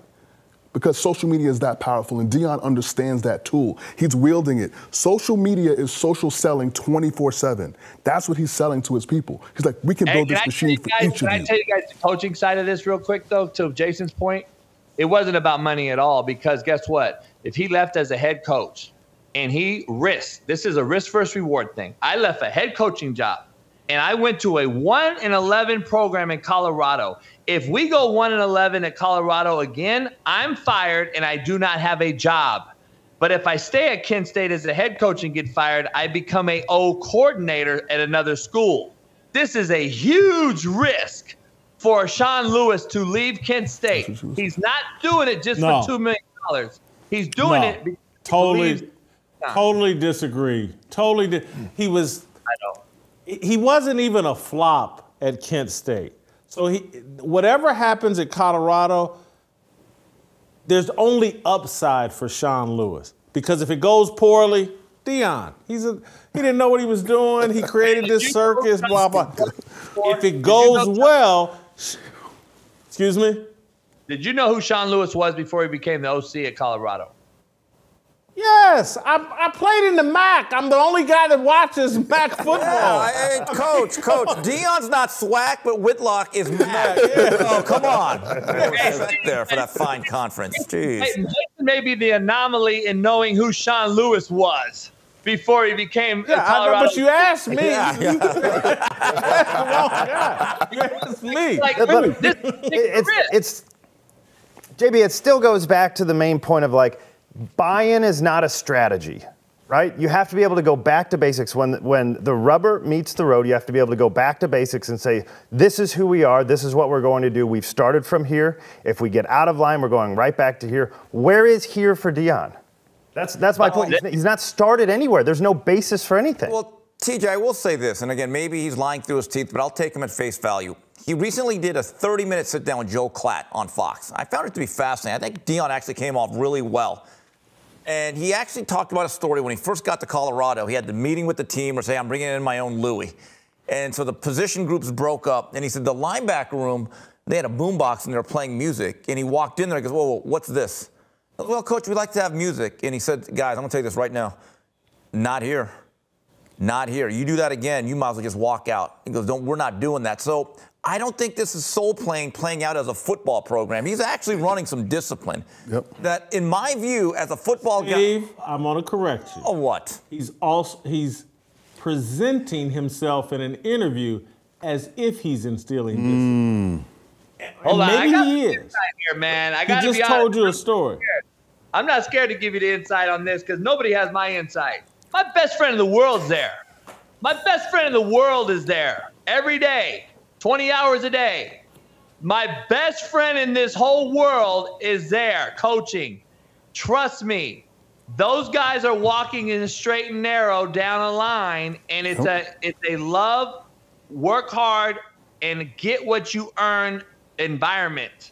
And that's not easy to instill. And to TJ's point, it's not a running and controlling and creating your own, like CEO, like TJ was saying, is a trait, in my opinion. It is a relationship building trait. And it's not hard. You don't need to know about X's and O's, man. It's about Jimmy's and Joe's. And if you can get them to run through a wall for you, it'll cover up a lot of inept downfalls or you may have as a person, a human, or a head coach. He hired the right guys. They bought in. And now he has a complete buy-in. Let me ask you, TJ, how many kids you know right now would play in 107 degrees, 129 snaps, and not bitch and moan and try to act like they were going to cramp out and cry and go get pickle juice in them? How many right now? He has a guy in 2023 in the softest era of professional or athletics and college athletes to buy in and not tap out one time in Fort Worth, Texas in 107 degrees. JB, there are kids across America that would do that. Let's not pretend that kids don't love football all of a sudden and they wouldn't want to go out when you're on national television in the biggest game of the year that everybody's watching. Everybody would do that, JB. What are you talking about? I don't know anybody that wouldn't do that. Everybody would do it. Show me, man. You got the kids tapping out every day. Well, first of all, who's had the opportunity? One, who has the talent. Two, who's had the opportunity. Oh, my There was never a God. time. I did not play that long ago. I only came off the field when they said, hey, TJ, come on off the field. You're not good enough, okay? Which happened a fair bit. But I'm just telling you, there's a lot of kids who are dying to play football and would like to stay out there. They just don't have that ability. Play football. There's a lot of kids that just want to be on camera and wear a jersey and show the girls they have a jersey on. There's a lot of kids that are faking the funk. By the way, half of Jackson State's team when Deion took the job didn't even know who Deion Sanders was. You think that's a guy that loves football? Come on, man. These kids don't even know who Bo Jackson is anymore. They don't even know who Deion was until they Googled him and found that he wore a Jerry curl and a gold necklace. And it said Prime on it, and he wore 21 and had a Jerry curl for the Atlanta Braves. I'm telling you, it's fact. The kids didn't even know who he was. There's a difference between knowing your NFL history and loving football. Just because you don't sit and watch NFL films, these kids, I'm telling you, you don't have to sit there and study NFL football to go out and love playing it. As a kid, yeah. I disagree. We didn't have social media, though. It's a little bit different. I know, but Steve, as a kid, you could hand me virtually any football card of any NFL player, and I could recite for you what's on the back. Which is why you're sitting here today. Most people are not. Me too. Most people. Me too, to be honest. I'm Asian. We didn't play football at all. You can love playing a sport and not know, you cannot be able to name who won the Super Bowls in the early 90s. No, but Jason, let me ask you something. If a kid now is focused on his 1,440 minutes in a day or whatever it is that makes a day up, and 1,200 of them are on a phone, and the lack of, and video games are the other couple hundred minutes, do you really think they're investing in their bodies, in their time to really go out here and say, oh man, no matter what, I'm going to learn this game. I'm going to follow Steve Kim and be the encyclopedia, Korean encyclopedia. No, they're not. They're not doing it. They don't care. They could be YouTubers, TJ. They could be IG models and make millions of dollars. You think they really care? Ask Kyler Murray. JB, not everybody cares everything about making millions of dollars when you're a kid. I loved playing sports. The money came when I got married and I had kids. I thought, I better go make some money. People like playing sports. Like, people like doing physical activities. I'm not telling you there's not kids who sit inside and on YouTube all day. You couldn't have paid me enough money to sit inside. I would play football for free instead of getting paid $100,000 to be on YouTube all day. But TJ, it's very different, though, when you come from these impoverished situations. You are the savior for your family. You literally have to think about how I'm going to get mom out the projects, how I'm going to get my brothers and sisters. And if you are the talent, everyone is looking at you.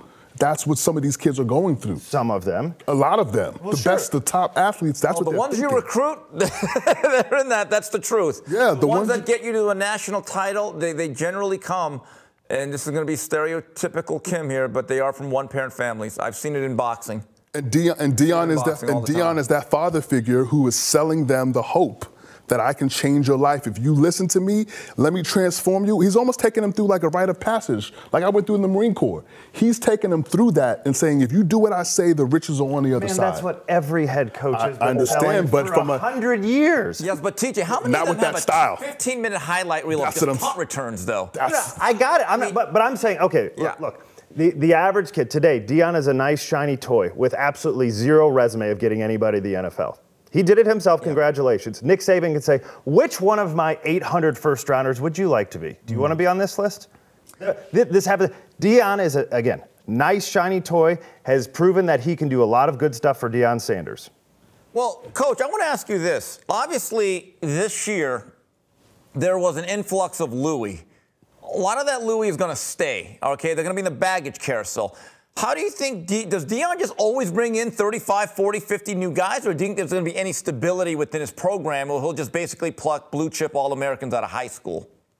Well, first of all, the guy that's going to Missouri, if I was Deion, this is why they don't want me recruiting. I would tell the kid, hey, let Missouri pay you while you're in high school, and then transfer here, and I'll give you a bigger bag.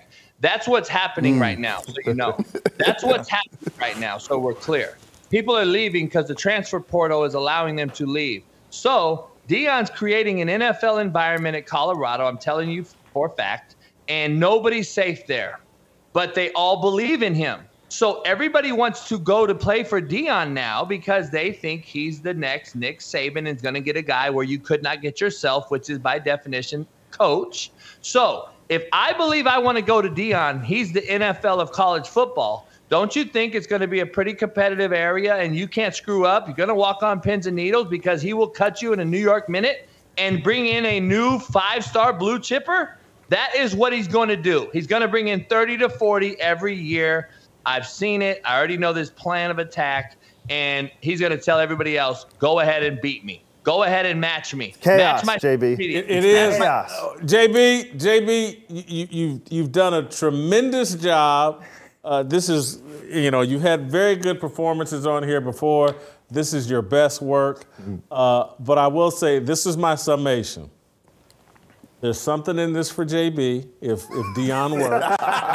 It makes JB a viable candidate. JB's best friend is on the coaching staff. So I love the loyalty there. And JB, I'll get all of this tape over to Deion, and perhaps when Sean Lewis is a head coach someplace else, you can be the OC at Colorado. Hey, they're not hiring me. They're too scared of me. I'm still too raw and uncut for them. Well, I don't know. I'm not so sure. Tell Smitty we said hello. Great job, JB. Man, you added some spice. See, you know what bothers me about you coming on the show, though, with Steve Kim? Steve Kim shows you 20 times more respect than he shows me. I mean, it's amazing how much, and I don't know how you got that out of him, but I can't get any of it. Hey, Steve, I feed him, and it's not just kimchi and Korean barbecue. That tri-tip on Saturday was like Terrence Crawford pound for pound quality. Hold up, man. Come on. Hold up. What about that brisket you ate yesterday? That was the greatest brisket ever. And not only that, his palomas are unbelievable. Oh, the palomas are incredible with the little squirt and all that other stuff we want to talk about. And by the way, right now, I need JB. He's the only way I can watch ESPN in California is at his house. So JB, right now, you are very important in my life. He's using JB like when you use your friend with the game console. Yeah. Your Netflix password. You got 2 of them. Come on. I gotta get out there. I gotta see this house, and I gotta see this grill and all that. We're gonna let JB go, but before we go, I want to talk about one-hit wonders.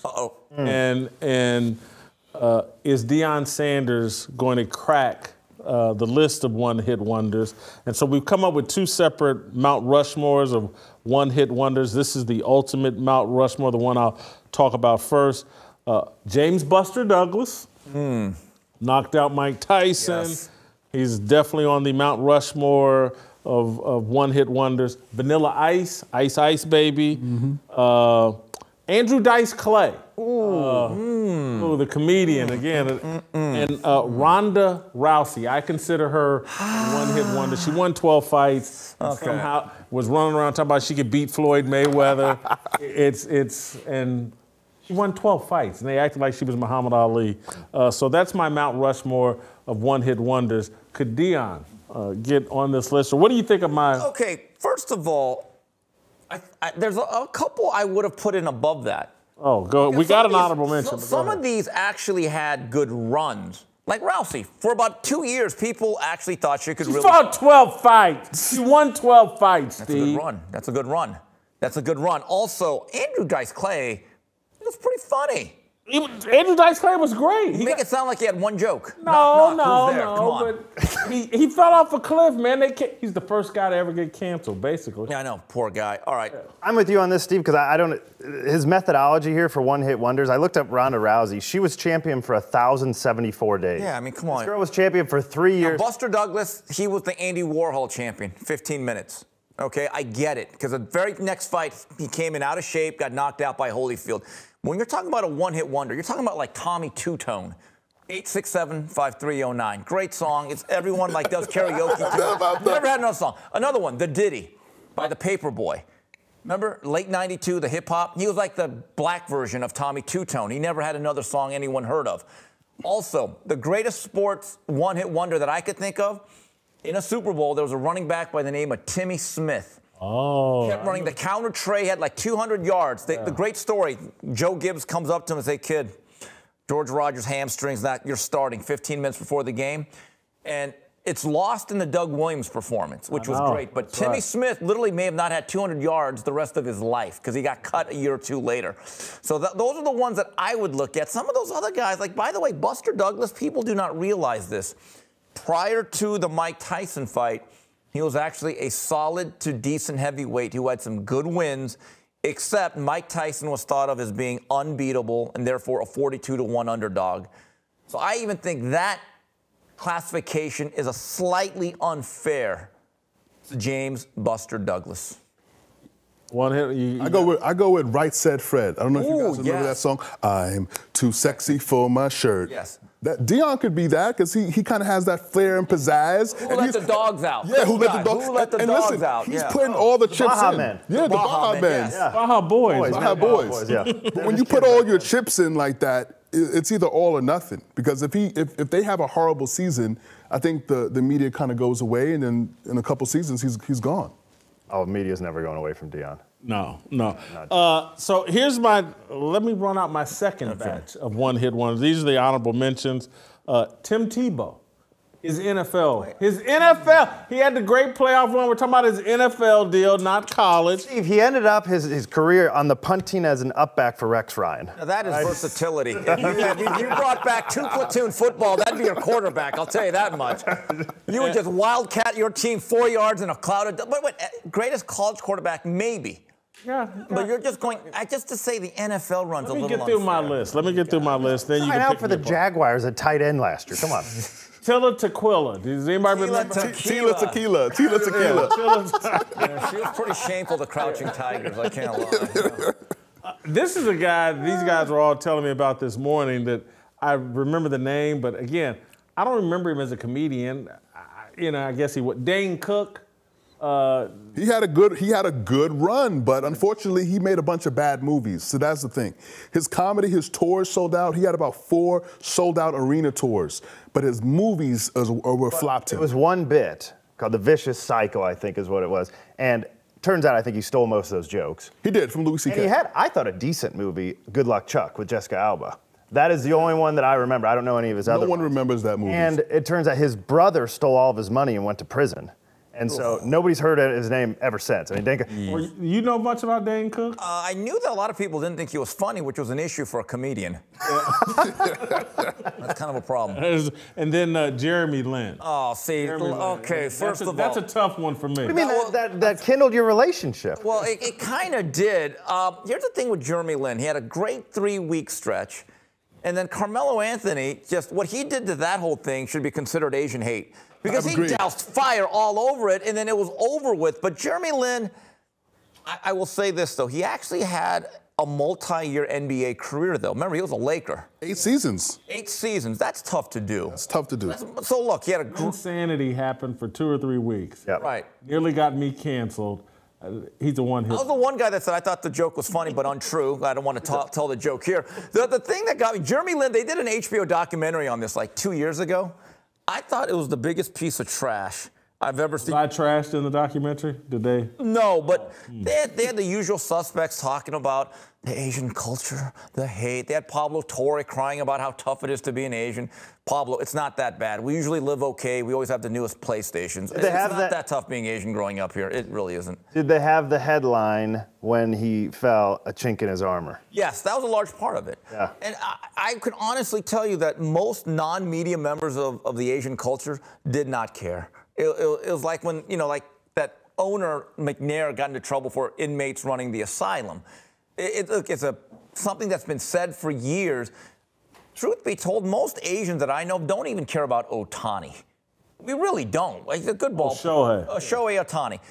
Even the Japanese people in California that I know, it's not like they hang on every Angel box score. It's just a little bit different. We don't care. We just want to run our dry cleaners.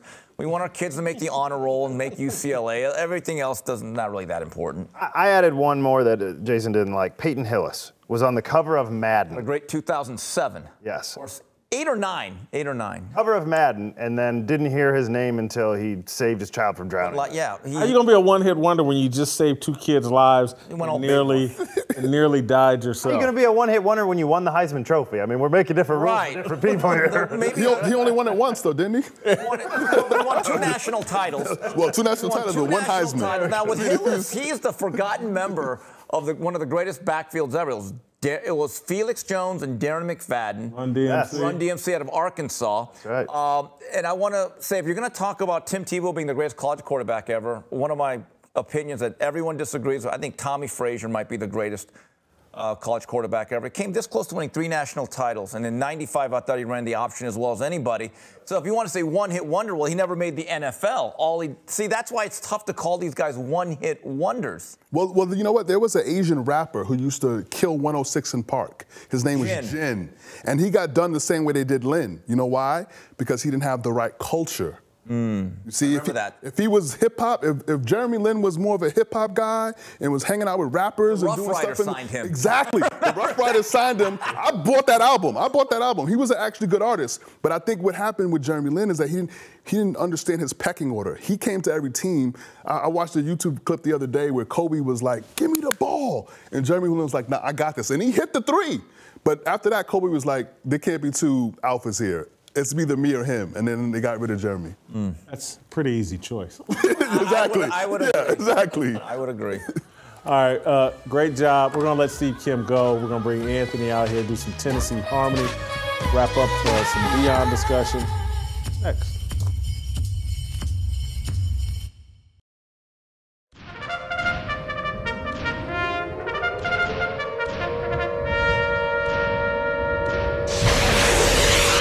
The only reason I can follow and understand and support everything you just said is because of Donald Trump. He opened my eyes to the level of corruption, made me do the research so that I could even follow what you just said and fully understand it.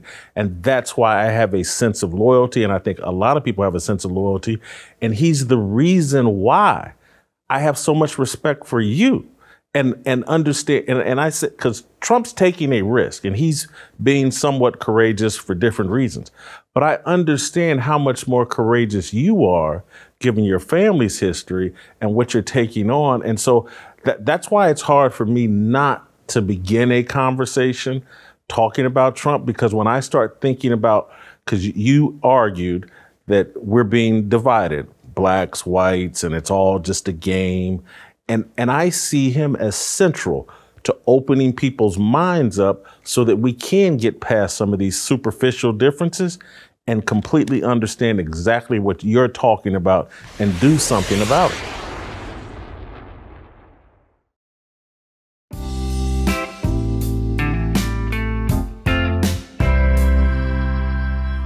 All right, welcome back. Going to do some Tennessee Harmony on Deion Sanders. Anthony Walker joining us here in studio. Virgil joining us via Skype from Atlanta. TJ Moe and Jamar Johnson still in studio with me. Full house here today on Fearless. Anthony, if you could start us with a prayer. Father God, we are so thankful for your blessings, your grace, and your mercy. Father, we recognize that you are God. You have made it all, created it all, and we are just your creation. Help us to be more like Jesus. We thank you in Jesus' name. Amen. So yesterday we did obviously a show on Deion, and then we did a Twitter Spaces conversation about Deion last night. And in that conversation, Delano was on the Twitter Spaces, and Delano started unpacking an analogy, or sharing, not an analogy, sharing that perhaps part of my problem or part of what I was talking about, my criticism of Deion, is a byproduct of Deion being involved with Pastor T.D. Jakes and the prosperity gospel. And when I heard Delano unpacking this, it triggered in me like, oh my God, Deion Sanders is Mike Todd. He's basically the Mike Todd of college football. I love the analogy, Delano and Anthony did not love the analogy, and so we thought, hey, we would continue the conversation here on Tennessee Harmony and just get a more biblical conversation about what we think is going on with Deion Sanders and what our take is on Deion Sanders, because part of the standard that I've been holding Deion to is he's wearing his faith on his sleeve, and he's putting that front and center. And so I think that elevates things. And I'm someone who was a backsliding, closeted Christian. And part of that reason was like I was living so foully and my actions weren't in alignment with my Christian views. Like, I'm not going to wear this on my sleeve. And then I started wearing it on my sleeve because I figured out that's the only way I'm going to get rid of these behaviors that are plaguing me and causing me to make mistakes. I had to apply a standard to myself that would elevate my behavior, my thoughts, my worldview, my actions. And so Deion and I are the same age. He's wearing his faith, but I don't think his behavior is consistent with that. And so I just started thinking about Mike Todd and like, I think Deion could have some temporary success here. He built up a big congregation, a lot of Colorado football fans, win some games, make everybody a lot of money, become very, very popular. But will he save any souls? And as a football coach, will he help build up young men? And that's where I think perhaps he'll fall flat. And anybody that's followed this show or Tennessee Harmony knows that when we started, I was a big Mike Todd fan, and then Anthony and Delano and Virgil started tearing into Mike Todd, and my eyes got opened. And anyway, I want to pick back up there. I will let Anthony go first. Why is my analogy wrong? Then we'll hear from Virgil, and TJ was on the Twitter Spaces last night, and we'll get Jamar. But Anthony, get us rolling. Why am I wrong? I want to pick up on where Delano left off. The primary job of Deion right now as a head coach of a college football team is to coach the kids. That's his primary job. And by coaching, especially with college football, you're looking at recruiting, you're looking at money generation for the team, for the school, and then you're also looking at wins, obviously, the X's and O's. A secondary part of a head coach's job absolutely is developing these young men. It's primary in importance, but that's their secondary job. You're hiring them to be a coach. Mike Todd, his primary job is to tell the truth from the Word of God. You're saying that they're similar in personality, they're similar in their flashiness, etc. Mike Todd is not even doing his primary job. Deion, now his 2 college coaching stops, he has recruited very well. He has won, especially at Jackson State. He's won his first game here at TCU. He's generating a lot of money, a lot of fan base so as from a college football head coach standard, he's taking care of primary. His secondary task, the way that I would look at it from a biblical perspective, the number one person that's responsible for making sure my kids are developed, my son is developing to a young man, my daughter is developing to a young woman, that's me and their mom. Like, that's our family. That's supposed to take place there. I send them there. My expectation for Deion is only going to be, or any college coach, is only going to be secondary to what my primary responsibility as the discipler of my family is supposed to be. So I see where you were going, looking at their personality, et cetera, but Mike Todd's not even taking care of primary task. He's not even doing that one. Virgil, your thoughts? Yeah, I can't remember a time where I completely disagreed with my brother Anthony, but this day has arrived. I knew it was coming. Yeah, it has arrived. I think my brother, he reached out to me as the game was happening. I think we texted one another kind of back and forth. I think he was checking the temperature gauge on how I was tracking with all of this stuff. But here's what I'll lay out. I think Deion Sanders is a net positive for college football. He's a net positive for the University of Colorado. However, he is a net negative for being a Christian role model for young men. He is a net negative as the fruit of prosperity gospel preaching and poor discipleship. He's the fruit of men like T.D. Jakes and Creflo Dollar and Mike Todd. It's one thing for him to promote himself. It's a whole nother thing for him to think that the way for young men to grow would be through the use of pride and self-promotion, that would be their way to greatness.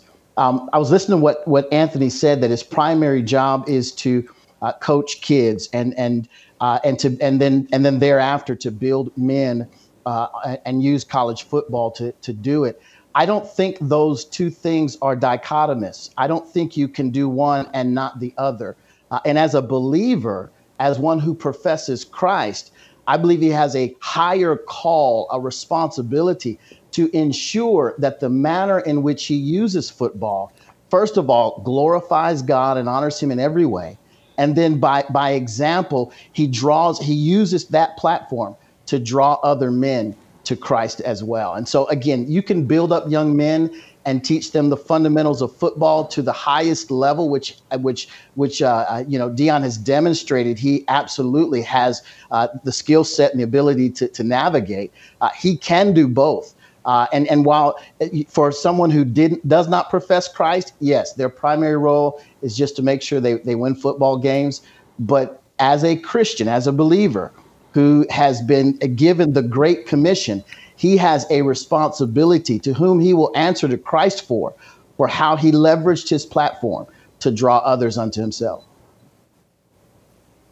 So, slight disagreement with both you guys, and that would be professing Christian or not, having been in a locker room with very, very good coaches, there is no primary and secondary roles. There's only primary role. And your job as a football coach is to win games and to develop men. Those are on equal footing. I don't think you put one than the other. One certainly allows you to keep your job longer. You have to win. If you're just developing men and not winning games, you're going to lose your job. But there is no primary, secondary to me. And I think looking at it that way, I hate speaking from a position of authority, so just take this with a grain of salt, whatever. You guys all hear at my heart on this.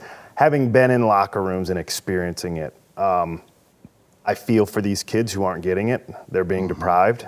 Deion Sanders enjoyed the fruits of Bobby Bowden. And that's the father figure discipleship that he got.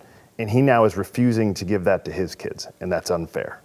And I think it's cruel. He knows what it's supposed to be. Refusing is a strong word, okay. not wrong. Right. But he's maybe derelict. Yeah, whatever it would be. And he, at this point, does not seem to be providing that. Certainly from the outward appearance, and I don't know how you could take it any other way, of the giant boulder of pride that's sitting in his life. And I don't think you can disciple young men when you have that issue. The pride that he exhibits will always keep him from being a good father figure. I don't think you can do it because everything's always about you. He's a narcissist.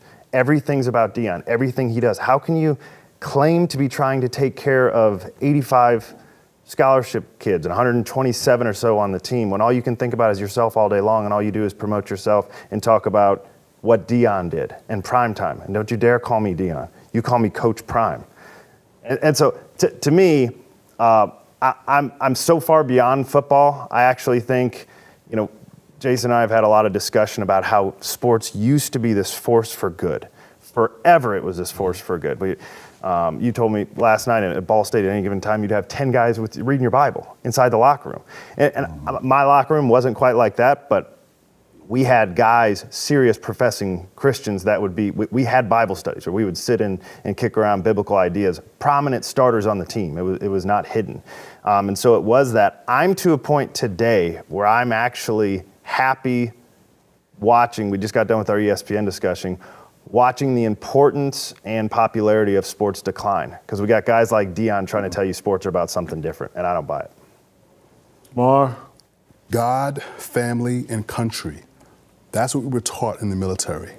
And of course, there's God, family, and football, if football is your focus. Faith, family, and football is a very popular slogan. Very popular slogan. And so when you have someone who is proclaiming something, but then actually doing something else, remember, people follow what you do, not what you say.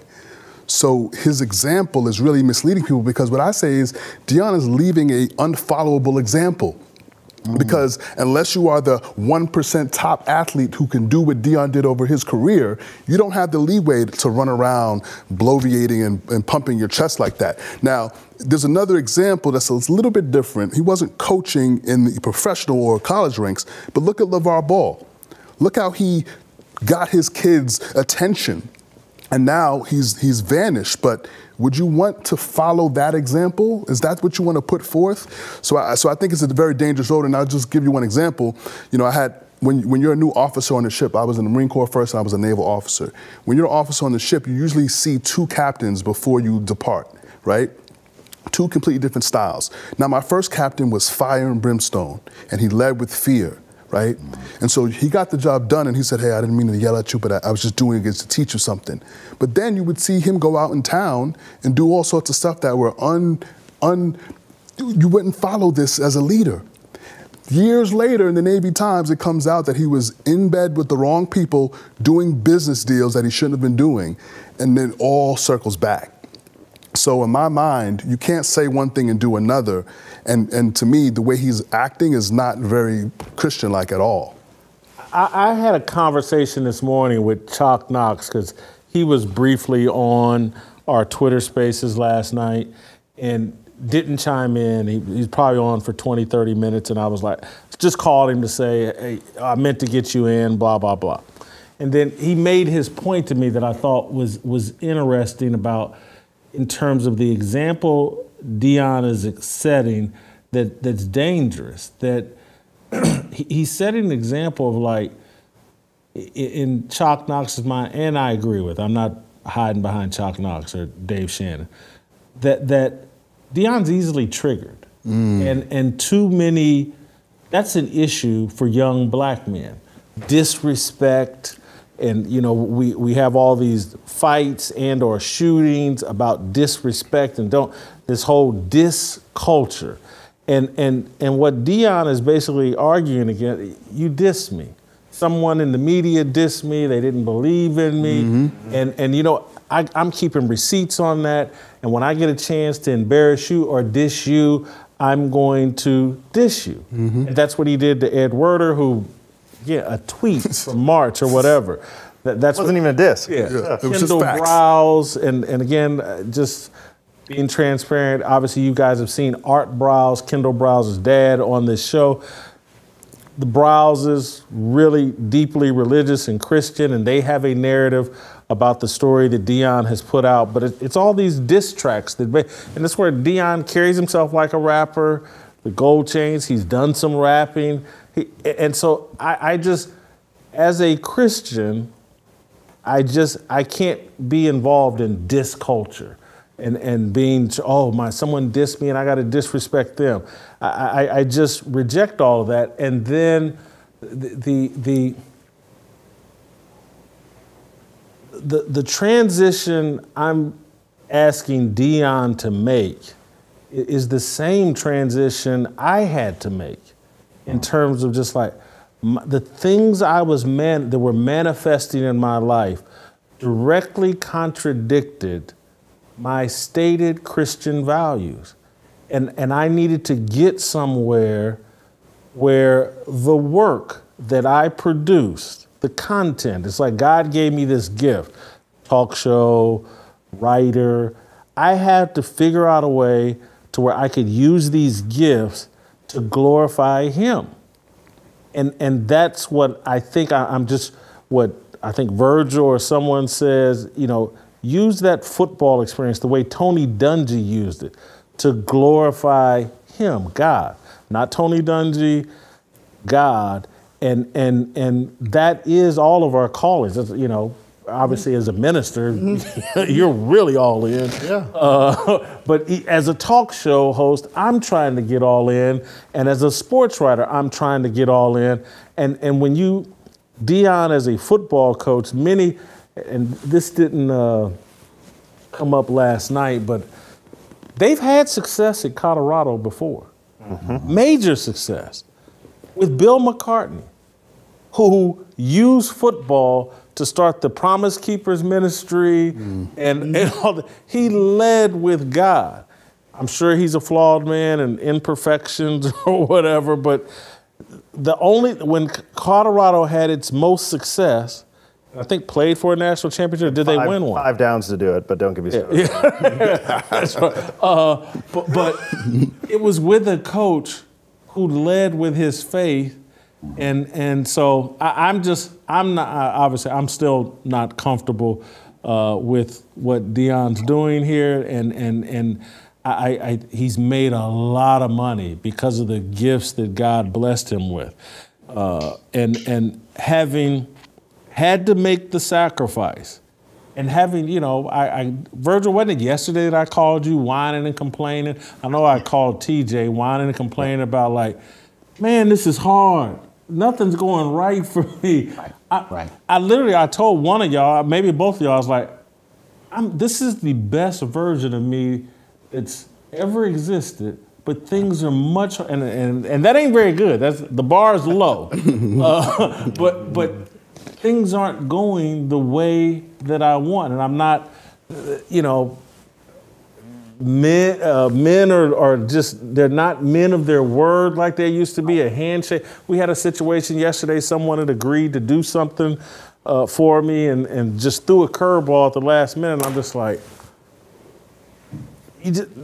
I grew up in a time, because again, I'm 56, where a man's word used to have a lot of value, and it just doesn't have. And so I'm whining and complaining about man, I done made a lot of sacrifices. How come I ain't getting the rewards? How come and thankfully Virgil and TJ, talked me out of it, and I didn't have to call you, Anthony. But it's a very, and again, someone tweeted at me yesterday, and I pointed out hey man, and again, it's because where my mind was at, there's going to be a tiny remnant that's going to choose that very narrow path. Right. And I just have to remember that quit feeling sorry for yourself. You chose to be a part of that remnant. You're going to be on that narrow path. Don't expect everybody else to follow you down that road.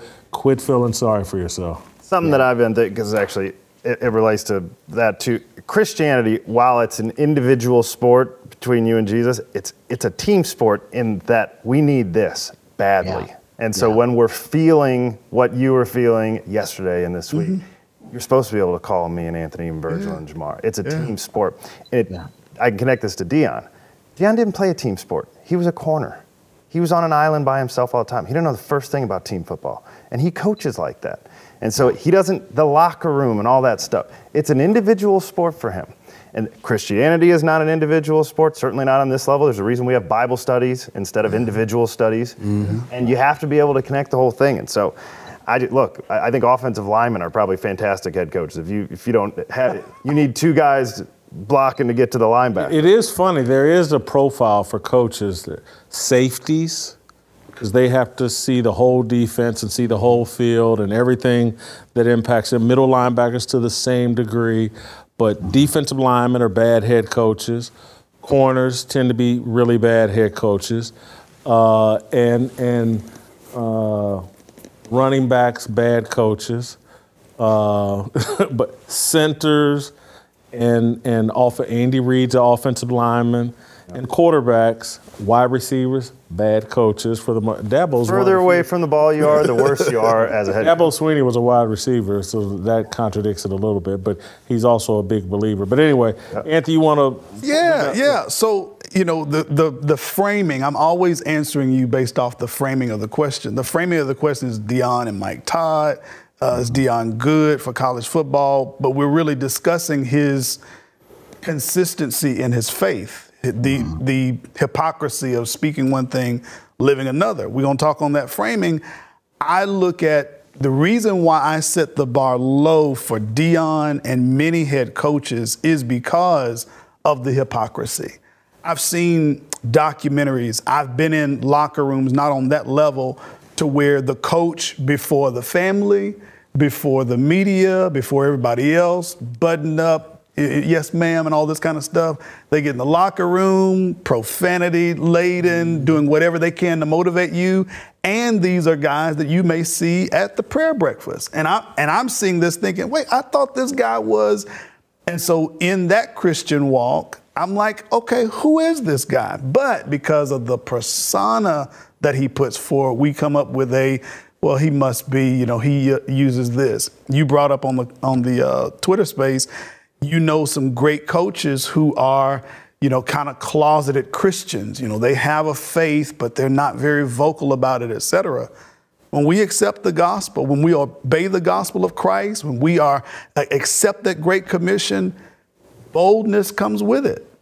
There isn't a space of, well, I got to kind of keep this quiet because I'm on a college campus and I don't want them to, it's so dangerous out here. No, that's where we need the most bold and brash. Mm-hmm. So I would put them to say, yeah, you may not wear it on your sleeve. You still claim the blood of Christ, but we're still not living it out. I'm going to say the same thing about Deion. You are arrogant. You are self-bloviating. I get all of that.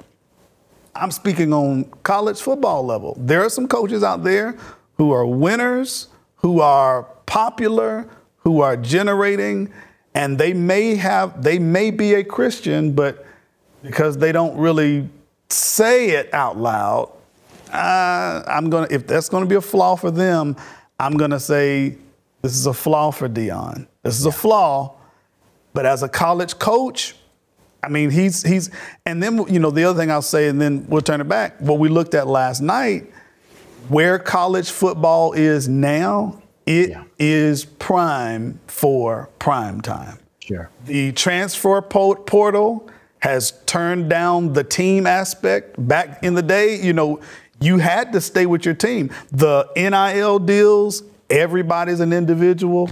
Prime time. I don't want to twist your meaning. So sure. Separate, I'm talking to the audience and Anthony, separate what I'm about to say. It's not a direct, I got you, I'm not trying to, but part of what I've been dealing with emotionally as I look out at the world is the whole world has been primed for Satan and success for Satan. And so that's how I heard what you just said. It's like, you're right. College football is now primed for someone to come in and be highly fraudulent and a bad role model for kids, hypocritical, and very filled with pride and ego and claiming an allegiance with him while none of their actions are in alignment with him. And just humility, and trust me, I had to learn it. And it's been a real struggle with me. And if I had made the money that Deion makes, if I was half as good looking as Deion, I would struggle with humility so much more. But I just got to see some humility. That's one of the initial fruits I would think you would get from any type of authentic relationship with God. And Deion seems to think that a lack of humility is his strength. Right. And I just don't know any Christian who believes that. Virgil, go ahead. Yeah, I think from Anthony's perspective, I see the pastor's heart come out in him, wanting to provide the grace for Deion in that space. That's a natural inclination of pastors, and at the same time, I think there's a prophetic voice, and by that I don't mean seeing the future. I mean declaring truth that has to be stated, and not that Anthony's not stating that he does that all the time, but simply to say this. I think the reason why, Jason, it is so important is for the very reasons that you laid out, the reasons that based upon the conversation that we had. There's so much of the world that is absolutely going to hell in a handbasket, and especially as it pertains to the building up of men, that we have got to make sure that we point young men particularly to what is right and what is wrong. It was Charles Spurgeon, I believe, who made the statement as it pertains to discernment. Discernment is not the difference between knowing right from wrong. Discernment is the difference between knowing right and almost right, right? And what Deion presents is what's almost right. And as a result, we have a tendency to want to latch onto it and go, oh, that looks good. It's really cultural Christianity. Deion Sanders is cultural Christianity's version of an Andrew Tate as it pertains to selling masculinity and what the modern man should be like, the machismo, the bravado, the showman, right?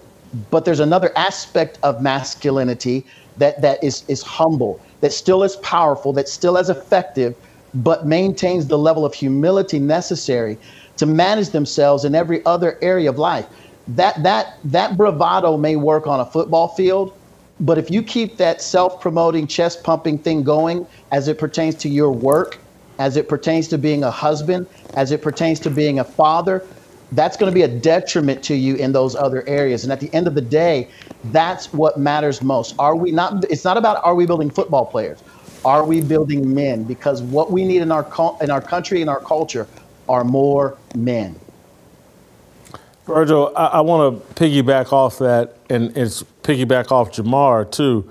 Is Deion on the football field gets away with all that bravado because he's not even in the 1%. He's in the 0.1%. Yeah, right. He's in he's one of the greatest athletes to ever hit this earth. And what happens is, take me as a sports writer. God blessed me with some gifts that have nothing to do with me. It's just a gift. Mm-hmm. And so there's corners I could cut and that others couldn't. Mm-hmm. And you have to recognize, like, oh man, so Deion starts interpreting his flaws as part of his strength. Mm-hmm. And it's the bravado. That's why I was able to make it. And what he does in that Colorado locker room, maybe Travis Hunter is almost close to Deion. Maybe. No one else in that locker room is. And most of those other guys, if there's 10 guys in that locker room that'll make it in the NFL, of those 10, 8 of them will play for 2 or 3 years. They won't acquire generational wealth. Mm-hmm. And then they're going to have to survive off of, well, what did I learn from Deion, my Colorado experience, for my whole life that I can apply to the rest of my life? How am I going to make it?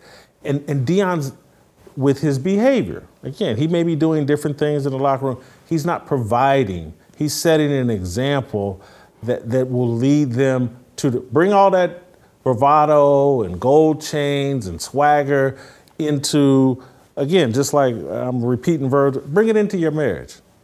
Watch how that goes. Mm-hmm. You'll be at the strip club with old Jason Whitlock. You'll be out chasing younger girls. Because again, that bravado creates the entitlement. Why do you think I was running around at 40 trying to date 25-year-old women? I felt entitled. Mm-hmm. I had so much money and I had so much popularity. I felt entitled. That bravado, pride, arrogance, a lack of humility, it creates an entitlement and that's what Deion's problem with Florida State. He feels entitled to be their head coach. Mm-hmm. I didn't need to do what all these other coaches did. Start as a graduate and said, I'm Deion Sanders. I'm the greatest player. I'm entitled, and y'all didn't give it to me. F y'all racist.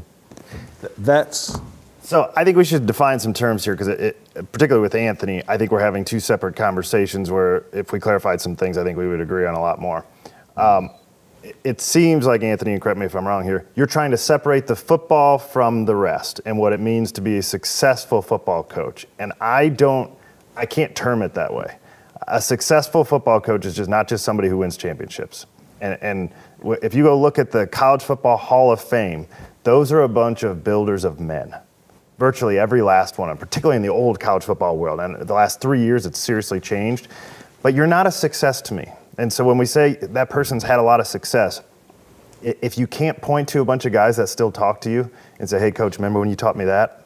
That changed my life. If you can't do that, then you're not a successful football coach to me. Here's where Deion would say, he'd whip his phone out and show you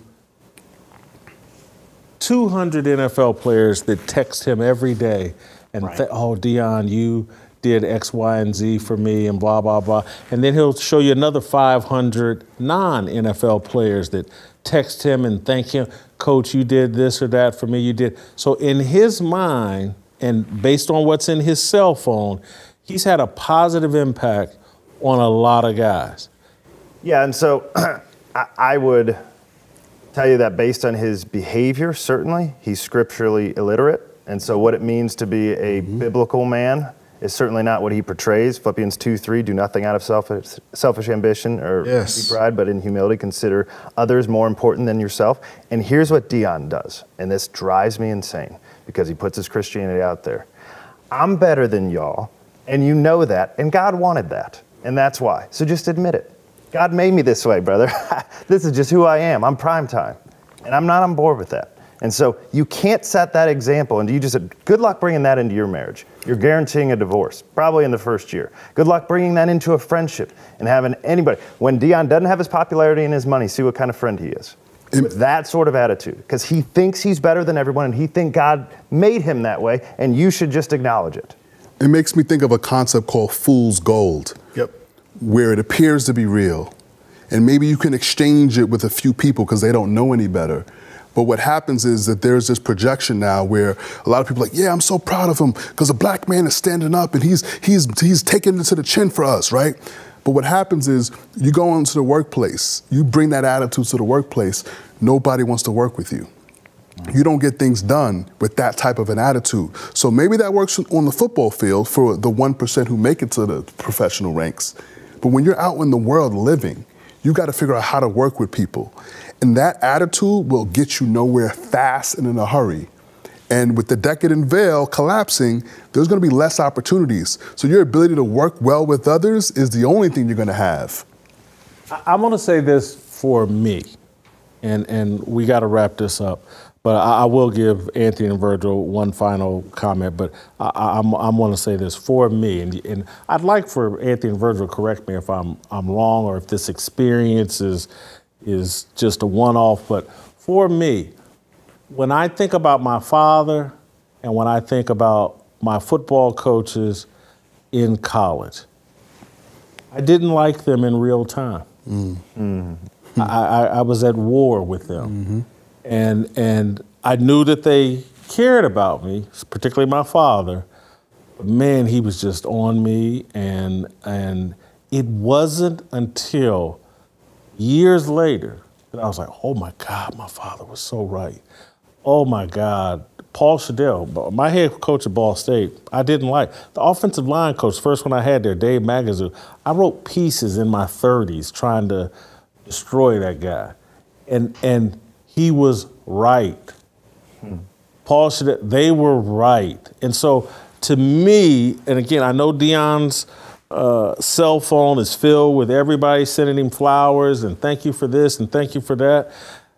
I'm not sure if a proper male relationship discipling another male, if you should be getting those flowers in real time, because we're not mature enough to interpret what actually the real gifts are.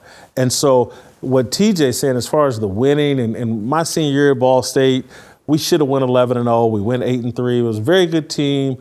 None of that winning matters. It was the relationships, the lessons that I learned, and all that. And that really is what a successful coach, a successful man, again, another man can't even really figure out the real gifts that were passed on to him until years down the road. I think of my cousin Josh, who I love like, you know, my own child, that came to live with me for 2 years in Kansas City, and it was tough. It was tough because I rode him. This dude's now 37, 38 years old. Every time we get on the phone, it's all about what you told me then and when he was 15, 16 years old. And he left and mad at me, blah, blah, blah. But as a man, as a grown man, he's like, oh my God, Jason, everything you were teaching me in real time, I now apply it. And he went through a rough stretch and all that other stuff. I think of Dante Love. You know, I had to be really hard, and I left this dude was driving I left him in the middle of the street in LA, took everything from him. You walk your rear end home, I'm done with you, and didn't speak to the dude for 6 months. Dude loves me. He's wife, 2 kids, 3rd one on the way, great career going, but we had some hard times, but on the other side, as he's matured, and so that's what, to me, a discipling relationship looks and feels like, that has real benefits. Whereas, again, I'm sure everybody's texting Deion and telling him he's the greatest thing in the world, but, who knows what they're looking at and what, I used to think the people that overfed me at Thanksgiving were doing me a favor. Were they? Anyway, Virgil, Anthony, you guys get the final. So as it relates to Deion, I think, and I appreciate what you were saying, TJ, about how I'm looking at it. From a biblical space, Jesus says, by your fruit, you will know them. Yes. So from a Christian standpoint, I'm looking through that lens to see, is he really a Christian? I know what he says, but is his life really demonstrating that of Christ? And that tells me whoever I'm dealing with, claim it or not, I'm going to look at your fruit to tell me who you are. And that sets it. The other side to it is maybe my expectation for coaches as it relates to discipling is very low because of what sports has become, because of what money and media has become. The way that I was brought up and the way that I bring up my kids, the standard is set from God's word, and the standard of living it out is going to be set here at home. And when you get outside of this house, you're going to go work at a job. Hey, learn what you can, eat the meat, spit out the bones. You're going to go to school someday. Hey, learn what you can, eat the meat, spit out the bones. And that's the approach. So my expectation for a coach, and there are coaches, great coaches that are great motivators, great leaders, great teachers. And that's good. My expectation for discipling, and I believe it's biblically backed, is at home. The chief discipler of our kids is father at home. So if you take a society that's built on or that has a prevalence of broken homes, broken marriages, single moms, single fathers, and we're throwing them to schools and universities, the expectation is, okay, I need you to take my son and make him into a man because we couldn't do it here at the house. I'm saying, when you made the point about society being built for Satan, I'm with that. I agree with that. And I'm saying because of that, my expectation is not for the coach. My expectation is not for NFL or NBA or whomever else. My expectation is for building strong homes to where when they get to this particular level, I can't be with that because it ain't even really feeding my life spiritually. Virgil, final word, and we got to get out of here. Yeah, I'll quickly say this. Deion has said that what he is doing in coaching, it's a calling, and when he uses that language, he's giving a hat tip to something bigger than being a coach, something spiritual. That's something to be considered. Coaching, like teaching, is discipleship. And he has a responsibility as a professed believer to think about the lens he's using to coach, to disciple these young men. I think all of us have alluded to it. It's right now, it doesn't look good. Our hopefulness is that things will change. And I think the true test, the true tale of the tape will be when that team as a whole runs into adversity and has a difficult time moving forward. You'll find out the stuff they're made of. Thank you, Virgil. Great job, everybody. Wow, we just had a marathon show. Hope you guys love it. Tomorrow, remember, 4 o'clock, our Fun Slinger football kickoff show, 4 o'clock Central. We'll start things. We'll go to about 7 o'clock, right before kickoff of the first NFL game. We'll play some Harmony, and we'll see you tomorrow.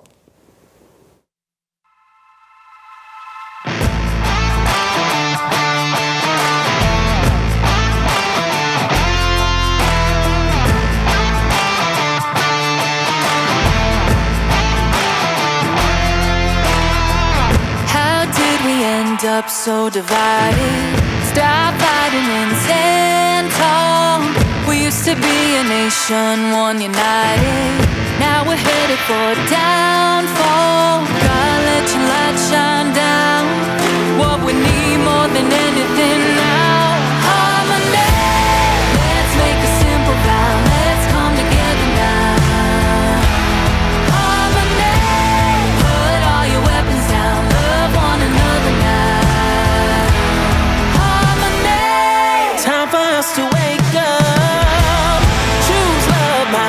to my brother.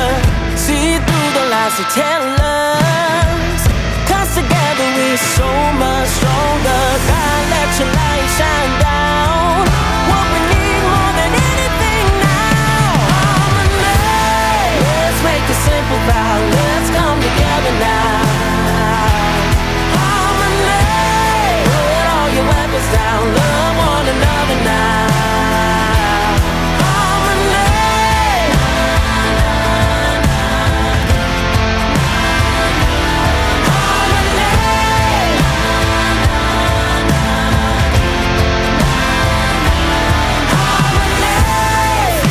The enemy won't let it get to me. Open up your eyes and see.